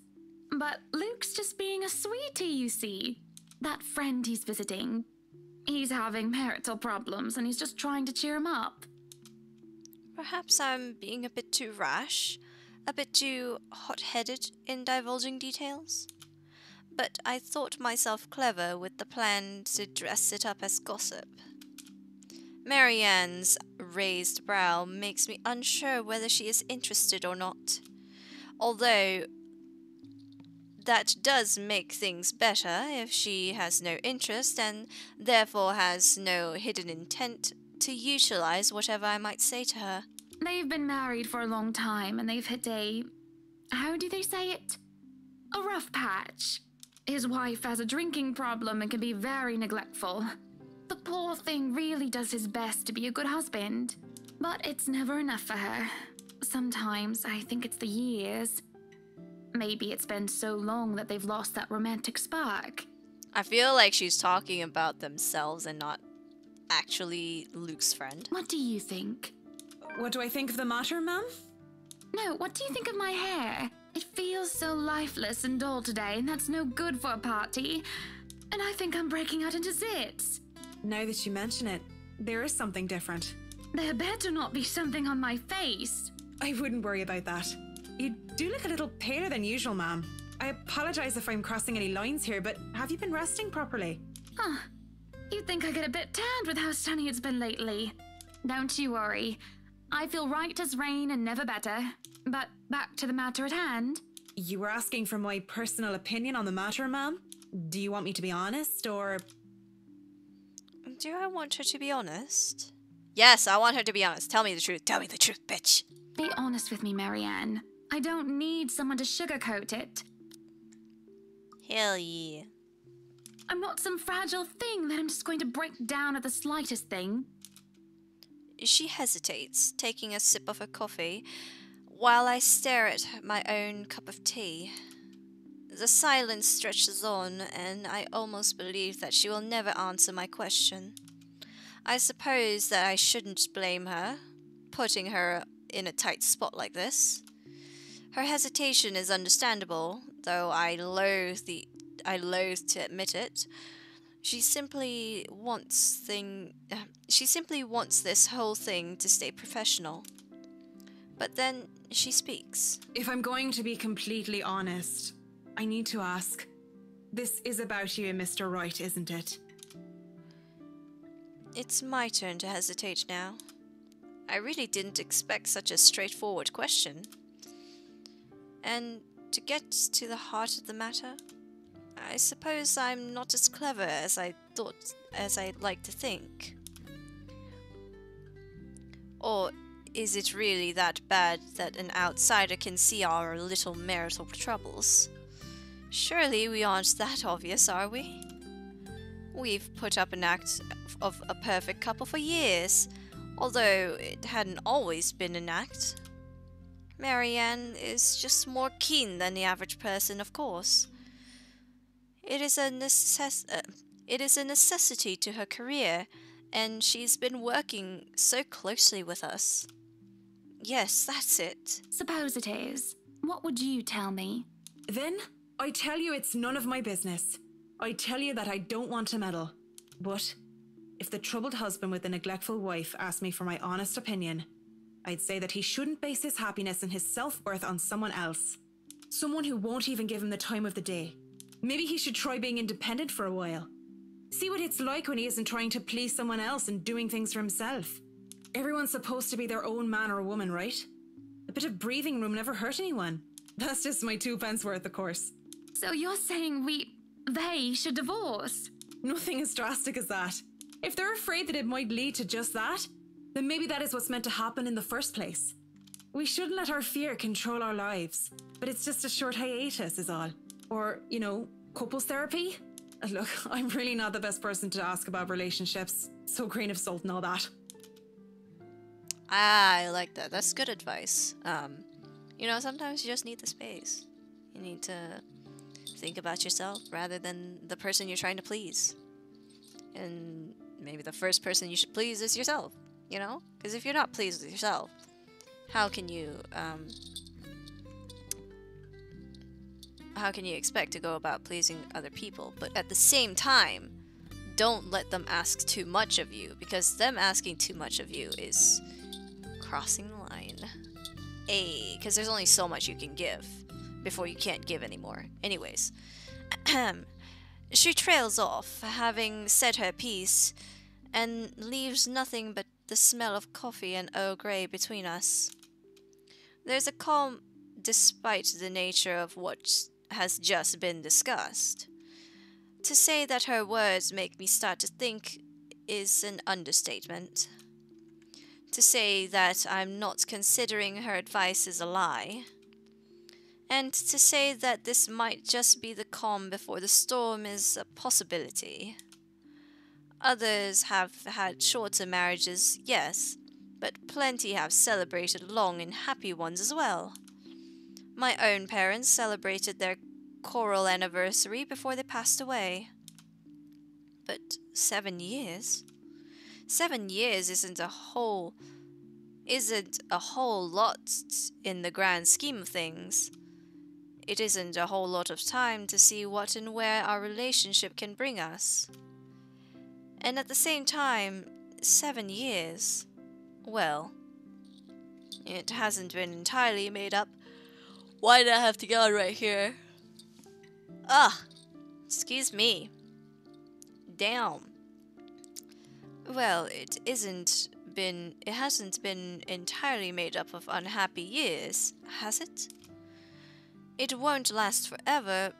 It's not supposed to anyway. I just dread the thought that it might last for a very long time. The dread the thought that these small spats, these little disagreements, will turn into an all-out resentment. The idea that we will grow to hate each other with every fiber of our being scares me. I can't even pinpoint the exact moment when our blissful union turned sour. When did he start to seek other women, lacking any ulterior motives? When did we start to cooperate only to suit our materialistic greed and attention-seeking ways? Money and success, fame and glamour, all those are only reasons we still stay together. There is a cough before Marianne clears her throat. I must have been quiet for so long, and I move to apologize when she stands up. We both end up on our feet, unsure of how to proceed. Thanks, I say. I'm doing my best, thank you. So, some sort of odd, awkward shuffle occurs as we decide whether to sit back down or not. I really should handle what's left of the work. You won't be attending the party? Oh, you really must, Marianne. I'll try to stay and chat. Maybe grab a few bites and a drink, but I can't be around for the entirety of the event. My apologies. Busy, busy, busy. You must stay a while. I'd love for you to meet some of my friends, and they're ever so excited to meet you. You need to say hello to the Lees, at least. If it wasn't for them, I'd never even heard of you. We'll see. So, if I can be excused? Certainly. You'll have to excuse me as well. I must attend to the party before any early birds arrive. Because believe me, they will throw a fuss if things aren't ready, even when they're not supposed to be here until an hour later. Oh, diary.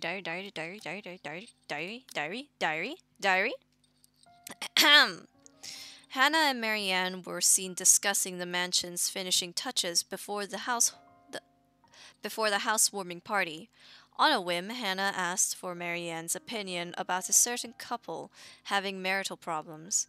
It leaves the former with something to think about after the latter excuses herself from attending the party. Damn. Alrighty. The scene outside the parlor is a great organized mess.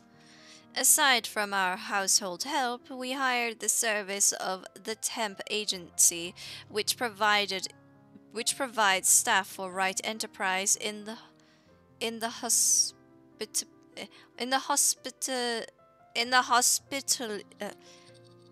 hospitality sector. Fucking word.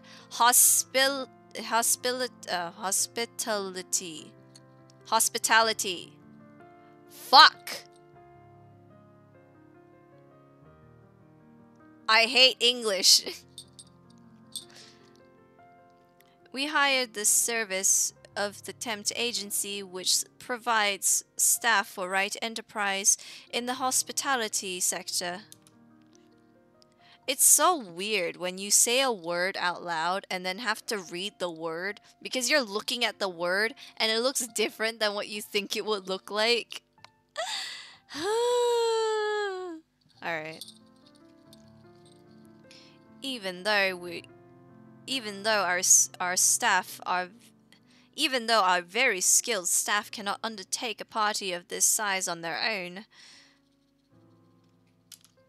waiters, busboys, hostesses, and their staff captains move about in droves, carrying crockery and serveware good for several dozen people, and then some.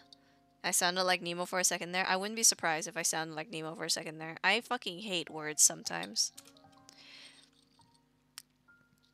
Chefs and bartenders tailed after Johans, looking like scared little children as he escorts them through the kitchen and into the wine cellar.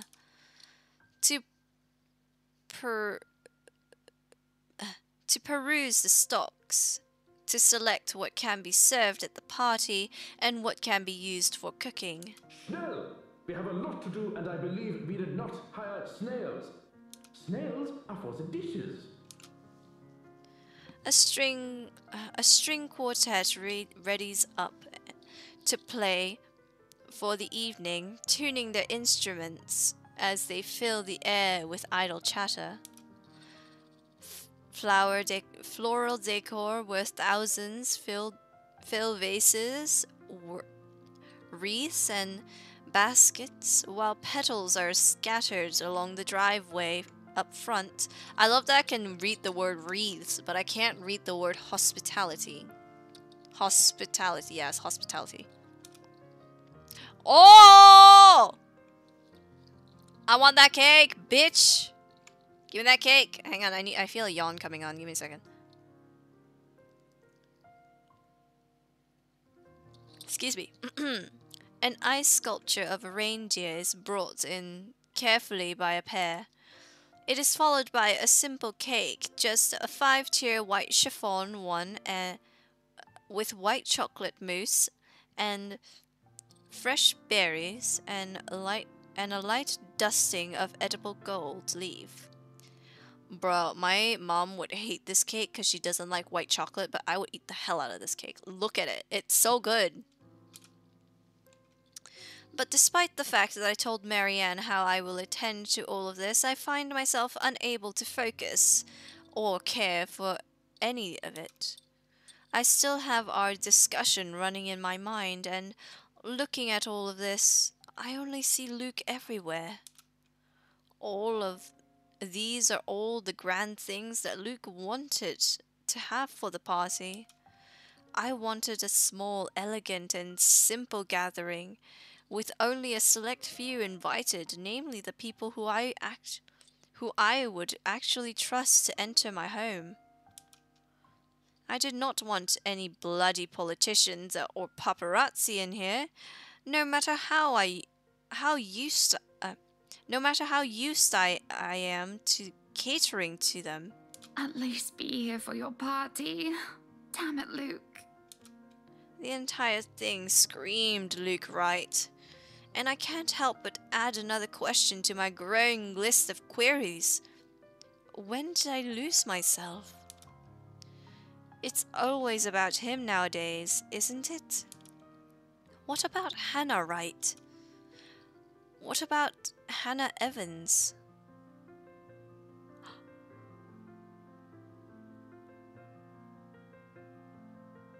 Rohan, I can't believe you said that. I can't believe you said that. I fucking love white chocolate. Bro.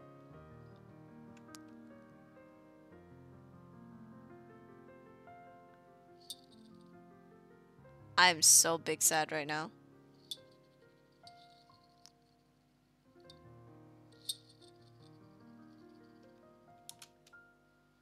I used to be my own woman, who made her own name, her own career, and her own decisions. Sure, I was already the social butterfly that I still am today, but it wasn't all empty, shallow gossip and sitting pretty. I was also lauded for my knowledge and talent. Finance manager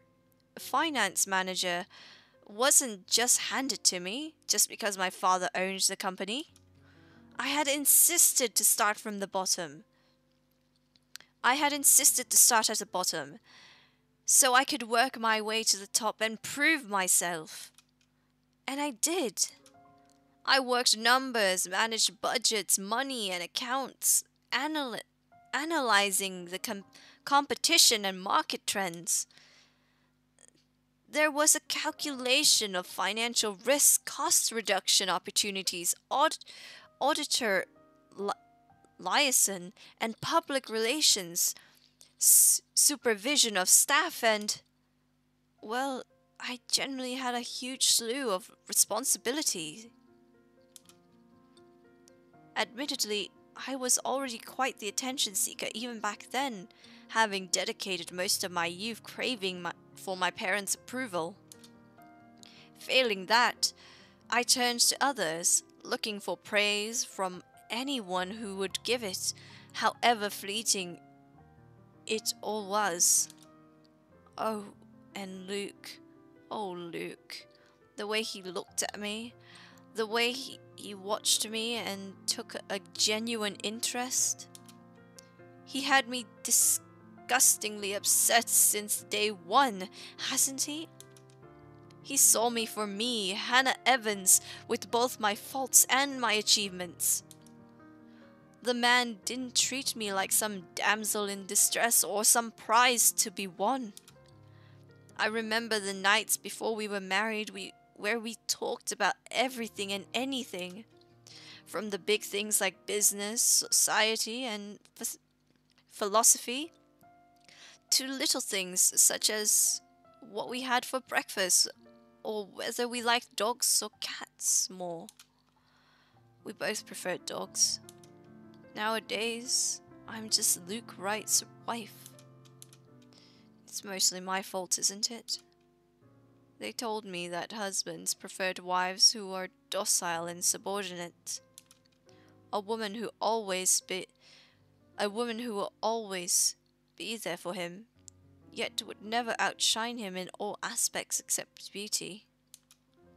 A wife needs to be a home and attend to his needs, to have children and to take care of them in his absence.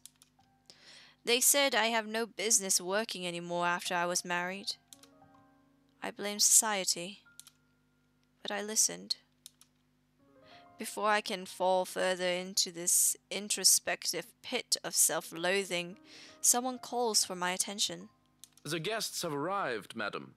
And Luke, Running a bit late, I'm afraid. Late for his own party. That man, I swear. He's probably looking to make a dramatic entrance, knowing him. Yeah, to be honest, she does deserve better. She does. She really does. Open the doors, then. We mustn't tarry.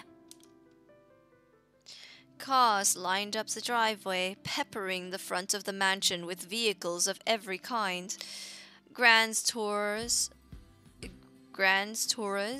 supercars, even the odd high-end muscle car or two, convertibles, grand saloons, and other luxury cars can be seen being parked by valets. A handful of cabs drove off, possibly for those who thought it's too troublesome to bring their own car. There are at least 2 different media vans as well. They're all here for what may be considered the biggest event of the year for Luxbourne so far. Who knows what we'll plan for the winter holidays? Welcome, everyone. Please make yourselves at home. Some of the guests idle, enjoying the warmth of if not strange sunshine we are experiencing after gloomy skies inevitably return. They greet acquaintances and friends with warm smiles, others less so. From where I stand, I can see the hierarchy of power, the ties that bind these individuals here, whether through convenience or necessity. However, there are also few who are not here to further cement their current place in the high society. Such as that young man with his oriental air, ignorant of the looks he receives from women and men alike. Be careful with Shirley, alright? Or the rose-haired woman talking on her phone while she looks unsure of why she is here exactly. Yes, I'm at the party already, Mom. Yes, I'll say hi to her if I can. I see Zachary the photographer as well. He talks to a few of the other media crew while with an air of familiarity. I was just here a few days ago, yeah. And the inside is huge, but the staff are pretty helpful if you get lost. I had invited Father Norman as well. It's the least I can do after he blessed my mansion on my request, aside from my small donation to the church, of course. But the poor man has taken ill and went through a nervous breakdown of some sort the other day. And then there are people like the Chief Inspector. People who I can never be too sure about. People who stand on the border between being suspicious and being trustworthy. Thank you for the invite, Anna. Husband still missing, I see? I should be saying the same of your darling Rochelle, Lee. The doctors again. She told me she'll just be in the gardens. Bet she's lying and that she's somewhere around mingling, gossiping with the other ladies. It's no offense, but that seems to be all you ladies do at these parties. And aren't you gossiping right now? Yes, well, what about Luke? Should we file a missing persons report now, or do you want to wait 24 hours? He's around. You know, I can tell if someone's bluffing. Don't tell me, let me guess. He's finally drunken himself to death and not wanting a scandal. You've hidden his body. I hate this guy. I actually loathe this guy. I fucking hate him. If Hannah had paid me to assassinate this man, I will gladly do it. He is scumbag. I don't know. He just gives me the feel of scumbag. I don't know if you guys know what I mean, but he's just giving me that feeling, and I don't like it. I was wanting to give this housewarming gift to him personally, too. It's a plate that holds a wine glass so he can stop killing himself with liquid lunches. Looks like it's too late for that. Nothing like that. Besides, this is a hardly polite conversation. Oh, relax. I'm just trying to be cheeky to lighten the mood. It's not like I want Luke dead. When someone says that, that's kind of sus. It's not like I want Luke dead. That's kind of sus, my guy. The man doesn't serve dodgy plonk like the others when I visit, and he pays his respects well enough. I could use a glass of wine or 3, actually. Rochelle's been in a horrid mood. Threw her stilettos at me the other day and almost took an eye out. Not sure if this is how it usually goes, but I blame the pregnancy. I wouldn't know, would I? Still no plans for a baby? Well, I guess that's for the best. If it's this bad now, I can't even imagine how bad it'll be when that little baby bump becomes huge. Have I mentioned how I didn't trust him, no matter how hard I tried to do so? At least he brought a gift, I suppose. Why don't you just go inside and have some wine, Lee? Think I will, thanks. Greetings such as these carry on as the guests continue to trickle in. Whether we have short conversations or merely shake hands and nod heads, I make sure to attend and welcome each of them. As the first hour passes by, the rest of the stragglers and I adjourn to the ballroom. Any latecomers will have the attention of the porteurs instead. I have other duties to attend to now. Hosting is always the same old song and dance, no matter how big and small it is. You make sure your guests are well fed, have good company, and have them generally enjoying themselves. So when my opening remarks are done, when the band has started to play and the guests have started eating, I find myself wandering around aimlessly, unless I'm pulled aside. For a while, I stay with a small group and entertain them before excusing myself. Excuse me. And when they're not anymore watching me, I end up watching them. When they don't listen, I do. A local banker is having trouble with his daughter. He wishes to marry her off, but she wants nothing more but to make music. One of our hotel managers worry about the stolen belongings of one of his patrons, a failing in security which should be brought up to higher authority soon. Our mayor, well, his cat died. Then there is that rose-haired woman once again. It's hard not to notice her with her distinct locks. She also lacks the grace that the other ladies have, though that does not make her any less beautiful. Her stance and the air she exudes instead are strong, and they make her stand out despite her casual attire. Many men have already given her their attention, though each invitation to dance has been turned down. I approached intrigued, although it is no great mystery what occupies her own attention, with the glance she keeps sending towards the boy with the oriental hair. She remains unaware, though, even as I stand beside her, pretending that I'm there for a drink. You would catch his eye a lot better if you wore nicer clothes, don't you think? Didn't realize the housewarming was going to be this fancy. I would have gone with a nice dress if I knew. Oh, you're fine, dearie. It's only really the parvenus, those who climb, that come to these parties all dolled up. Quite the black-haired beauty, isn't he? Mm-hmm. He fucking is. Except his sprite doesn't do him any justice. The boy comes over, but I do nothing to speak any softer. He merely passes by, and it is a wonder he doesn't hear what I say. Who, Ash? You know, you really shouldn't have turned down those offers. If I wasn't married, I'd happily go dancing with those young men. But you said a name. Ash.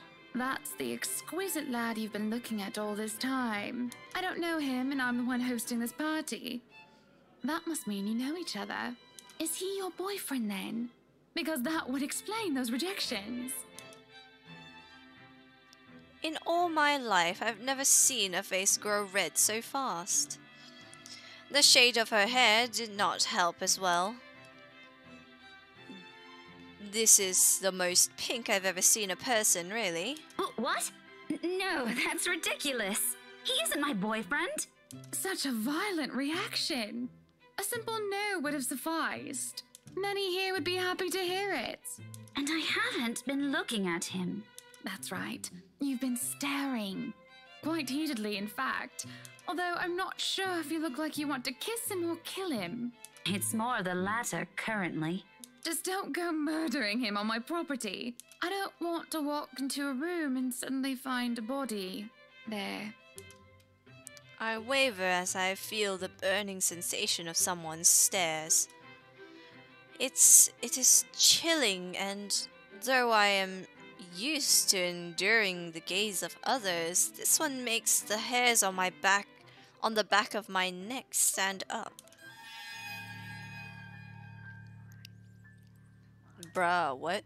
My attention is pulled from the girl as I see a woman staring. Dark-haired and dirty, she looks more like a beggar than a guest, and I have half the mind to call the security at her when her mouth breaks out into a grin. All I hear is her laughter, taunting. Her stare makes my blood run cold. She looks at me like I am nothing but a pig to slaughter for her amusement. It makes my hand shake, and I nearly drop my drink. In the blink of an eye, she's gone, and the buzz of the party returns. I'll keep that in mind, but are you all right? Yes, sorry. I just thought I saw something strange. It must be the trick of the light. Oh my god, I just glanced around the background to take a look, but damn, do you guys see this woman's butt? Hi Signy, welcome to the stream. Hello, hello, hello.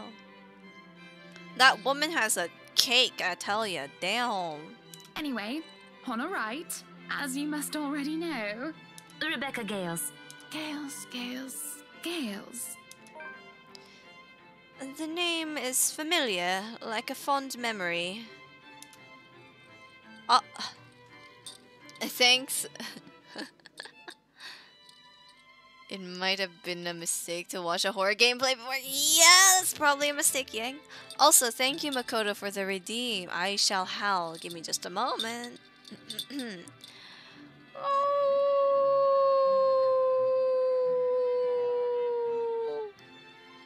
Don't stare. I'm not gonna stare. I'm gonna be reading. Damn, Stigny, you come in here just tell me not to stare? Woof woof to you too, my friend. Damn, objectifying women. Live on Twitch. Cancelled! No! No! I didn't objectify her, by the way. I just said she had a nice ass.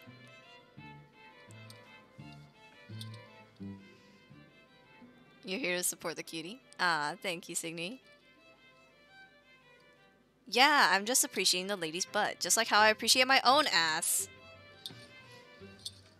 Anyways, I recall a kind lady, a private tutor who treated me like her own daughter when I was young. She'd even bring me food when there was no need to do so. Thanks, Yang, for the hydrate, and if you're heading to bed, then have a good night. I hope you have sweet dreams.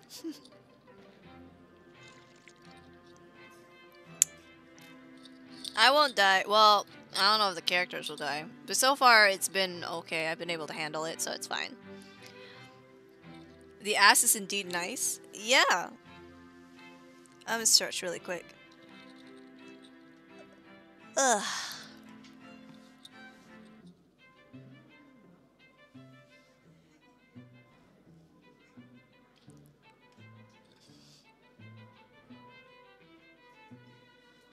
Okay.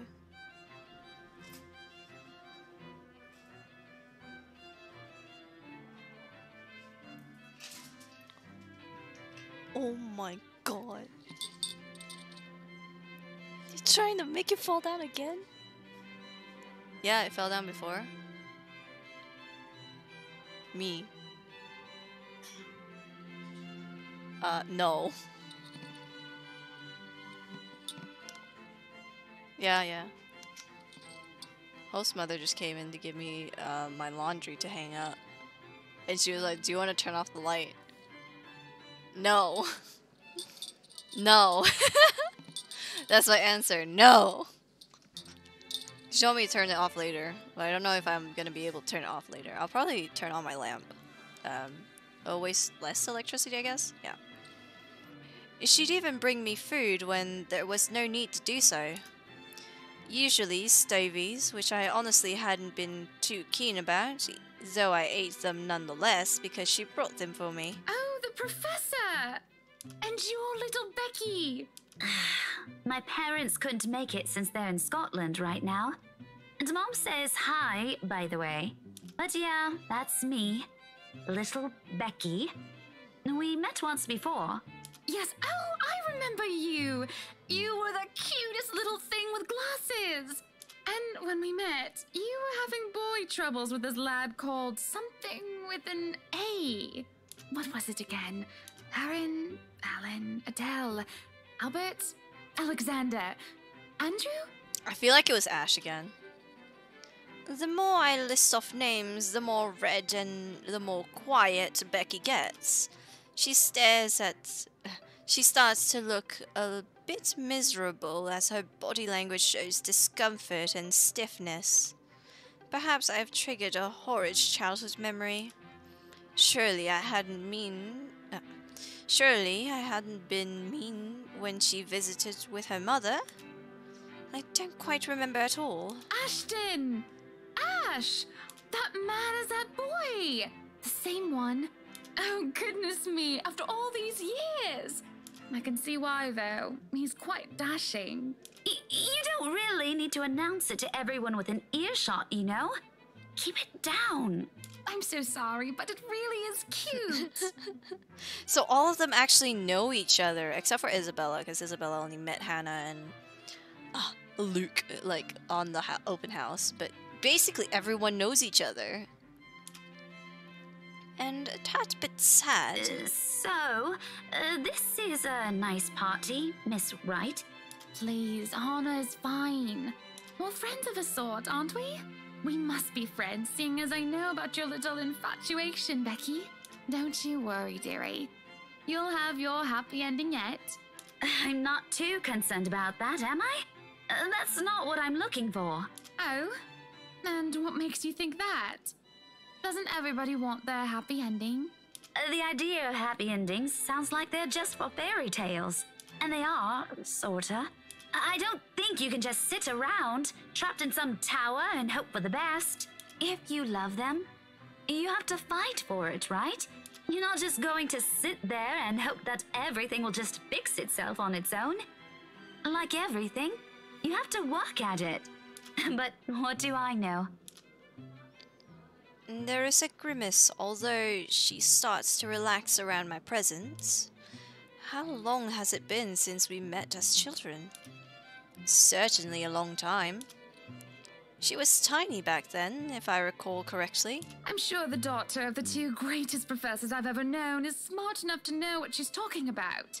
But have you told him how you feel? And it's been what, 20 years?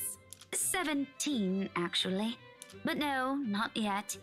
He can be a bit dense. I was hoping that maybe he'd notice on his own and... Well, that won't do. What if you two become husband and wife? He's not to be dense when he's sworn himself to another person. Why, you might just as well consider leaving before the day's even begun. If that happens, I'll have to give him a good ear bashing, won't I? Whoever anyone ends up with, it's not going to be a perfect relationship anyway. There's going to be things you'll love and things you'll hate about the other person. We're just humans. It's funny. Here I am, trying to give you advice when you did the very same thing back then. I remember you giving me a makeover when we were still kids. And you were the first I told anyone about my crush. I do remember now that she mentions it. Did I give her a yellow Did I give her that yellow summer dress or the pink blouse and petticoat? She must have kept some of what I said in mind. It feels ridiculous remembering all of that years later, talking about boys and how they go crazy for pretty girls, as if it's some gospel every woman should adhere to. It was so easy. It was so easy to say such things back then, with me not knowing any better. Though, looking at her now, she must have kept some of what I said in mind. Perhaps I did something good at the time. Enough for her to take it to heart. But all that didn't matter in the moment as I mull over what she said in my head. What Becky told me is very different from what Marianne told me. There's no time to ponder over that, however, as a hush descends upon the once lively crowd. The music of strings and chatter slow to a grinding halt as the door from the foyer opens. The last of the latecomer should have arrived moments ago, and anyone else this late would simply be too embarrassed to show their face. So this could only be one person, or rather, one man. There is only one man who is audacious enough to arrive at his own party so late. Good evening, ladies and gents. Enjoying the party? I hope I'm not too late in welcoming you all to the right mansion. Unlike I, who was raised in the spotlight and simply grew used to its presence, he sought it out every chance he could, even when there was no spotlight to be shone. And I'll never put it against him, but when he smiles like that, he did so quite brilliantly under the scrutiny when he channels his showmanship. You can tell by the way someone's eyes light up as he speaks, how they listen enraptured, even if all he's doing is a simple greeting. A little wave of his hand here, and a little smile there, and a bit of a swagger. I always tell him that if he is not to be a businessman, he'll do well as an entertainer. I love this side of him, especially when he looks at me and beckons me over to humbly share his place. Not a single second is wasted as I excuse myself from Becky's side and make my way to Luke's. Welcome one and all to our humble abode. Tonight, if you have yet to find yourself in your roles, you are all ladies and lords of the court of your king and queen, if you would excuse my presumptuousness. So, enjoy the feast that has been laid out for your senses as we only allowed the best to be served. Enjoy the rest of your night, everyone! There's a round of applause, cheers, and even some hoots. Guests approach us left and right and shake Luke's hand and greet him personally, praises on their lips. It is because of this that I do not see her. I do not see her until she's dangerously close, with fury in her eyes, and she's already spitting venom. Johann restrains her, taking care not to unnecessarily harm the pregnant woman. But it does little to deter her rage, and the man has no choice but to let her go, lest an unborn child is hurt. Although it might be too late for that, as I see an empty glass of wine in her hand. How much has she imbibed in? Give me a sec, let's read this. The Wright Mansion officially opens its doors with a grand housewarming feast. Zachary Steele, Ashton Frey... Frey? Is it Frey or Gray? I can't remember. Is it Gray or Frey? Frey, Gray, Frey, Gray. Which one is it? doesn't say. Ashton Frey. I'm gonna say it's Ashton Frey because I can't fucking remember right now. Where was it? Fuck. No, we lost it. We lost it. We lost it. No. Oh, we lost it. No, we haven't. Ashton Frey and Rebecca Gales were seen attending. However, what was supposed to be a day of merriment turned sour when Rochelle Lee, the chief inspector's wife, accuses Luke Wright of fathering her unborn baby. What? That's... Oh. Imbibed. Imbibed? Yeah, imbibed. Are you feeling ill, Rochelle? Perhaps you need to sit down and... No! Shut it, you munter! I ain't talking to you! I'm talking to this scumbag over here! Bro! You bloody bastard standing there with your smarmy smile! She interrupts me, jabbing her finger in my direction before she rounds on Luke.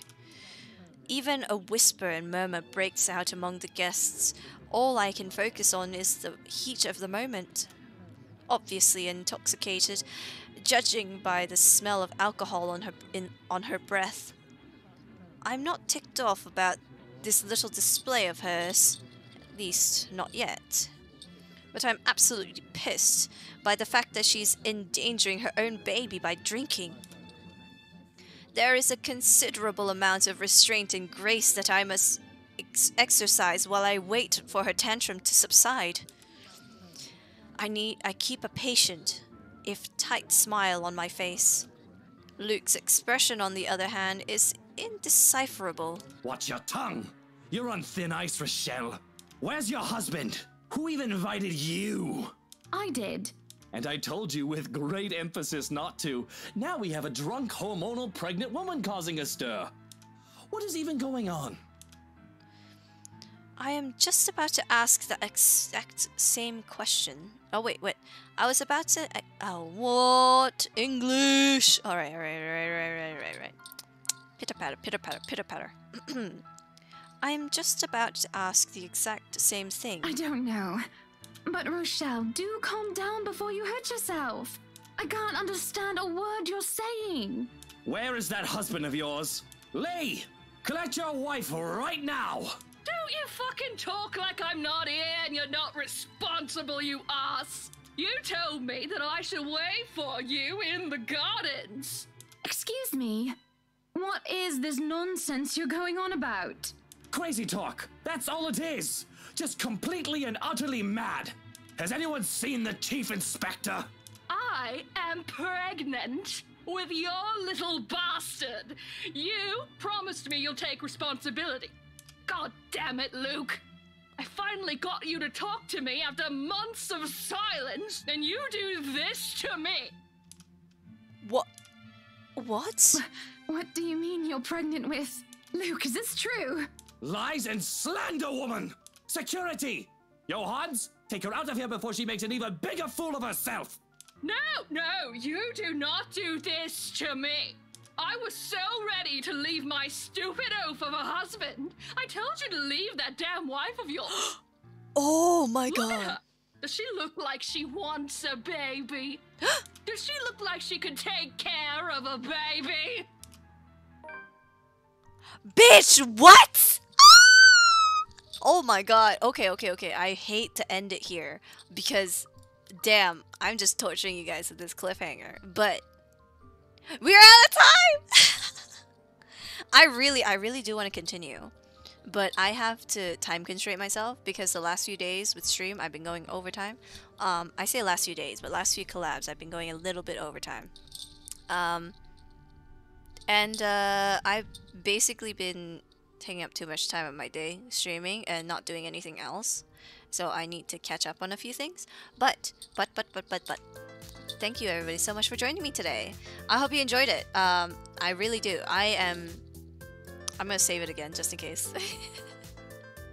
Alright. Damn. With the amount of times that Hannah said that Rochelle was such a good friend to her, I would imagine that she would have been like a good friend, right? But Excuse me. Damn, was that a reaction or what? So... Wow, okay. I'm just gonna... Blows my mind. It's impressive, I tell ya. Alright, so... I'm gonna leave it at a cliffhanger right there. I'm so sorry that you guys have to leave with that, but... I'm very excited to whenever it is that we play it again. So thank you, my little thieves, so much for coming to today's stream. I hope you've enjoyed today's show. We're gonna hunt for somebody to raid, and while I'm hunting for somebody to raid, why don't you guys who haven't already joined the Discord server join us backstage. I do try to chat with you guys as much as I can, at least. And if you haven't already, follow me on my socials. That includes DeviantArt, Twitter, and YouTube. DeviantArt for just my art stuff. Twitter for everything, and YouTube for well, every other one of my content. The other contents that I make, other than streaming, of course. I'll be working on those post haste. So, okay, we're gonna rate this person. Jade Young Leaf. They are playing Apex right now, so it will be a change of pace for sure. Jade Young Leaf. I hope you show them some support. Here is your raid message, guys. If you haven't already had, I didn't already do that. So there's your raid message, guys. We're gonna go see them. Play nice, okay. And yeah, thank you guys so much for joining me. Thank you for joining me and sticking with me for the 3 hours. Yeah. Thank you all so much for coming once again, and I'll see you, my little thieves, in the next one. Bye!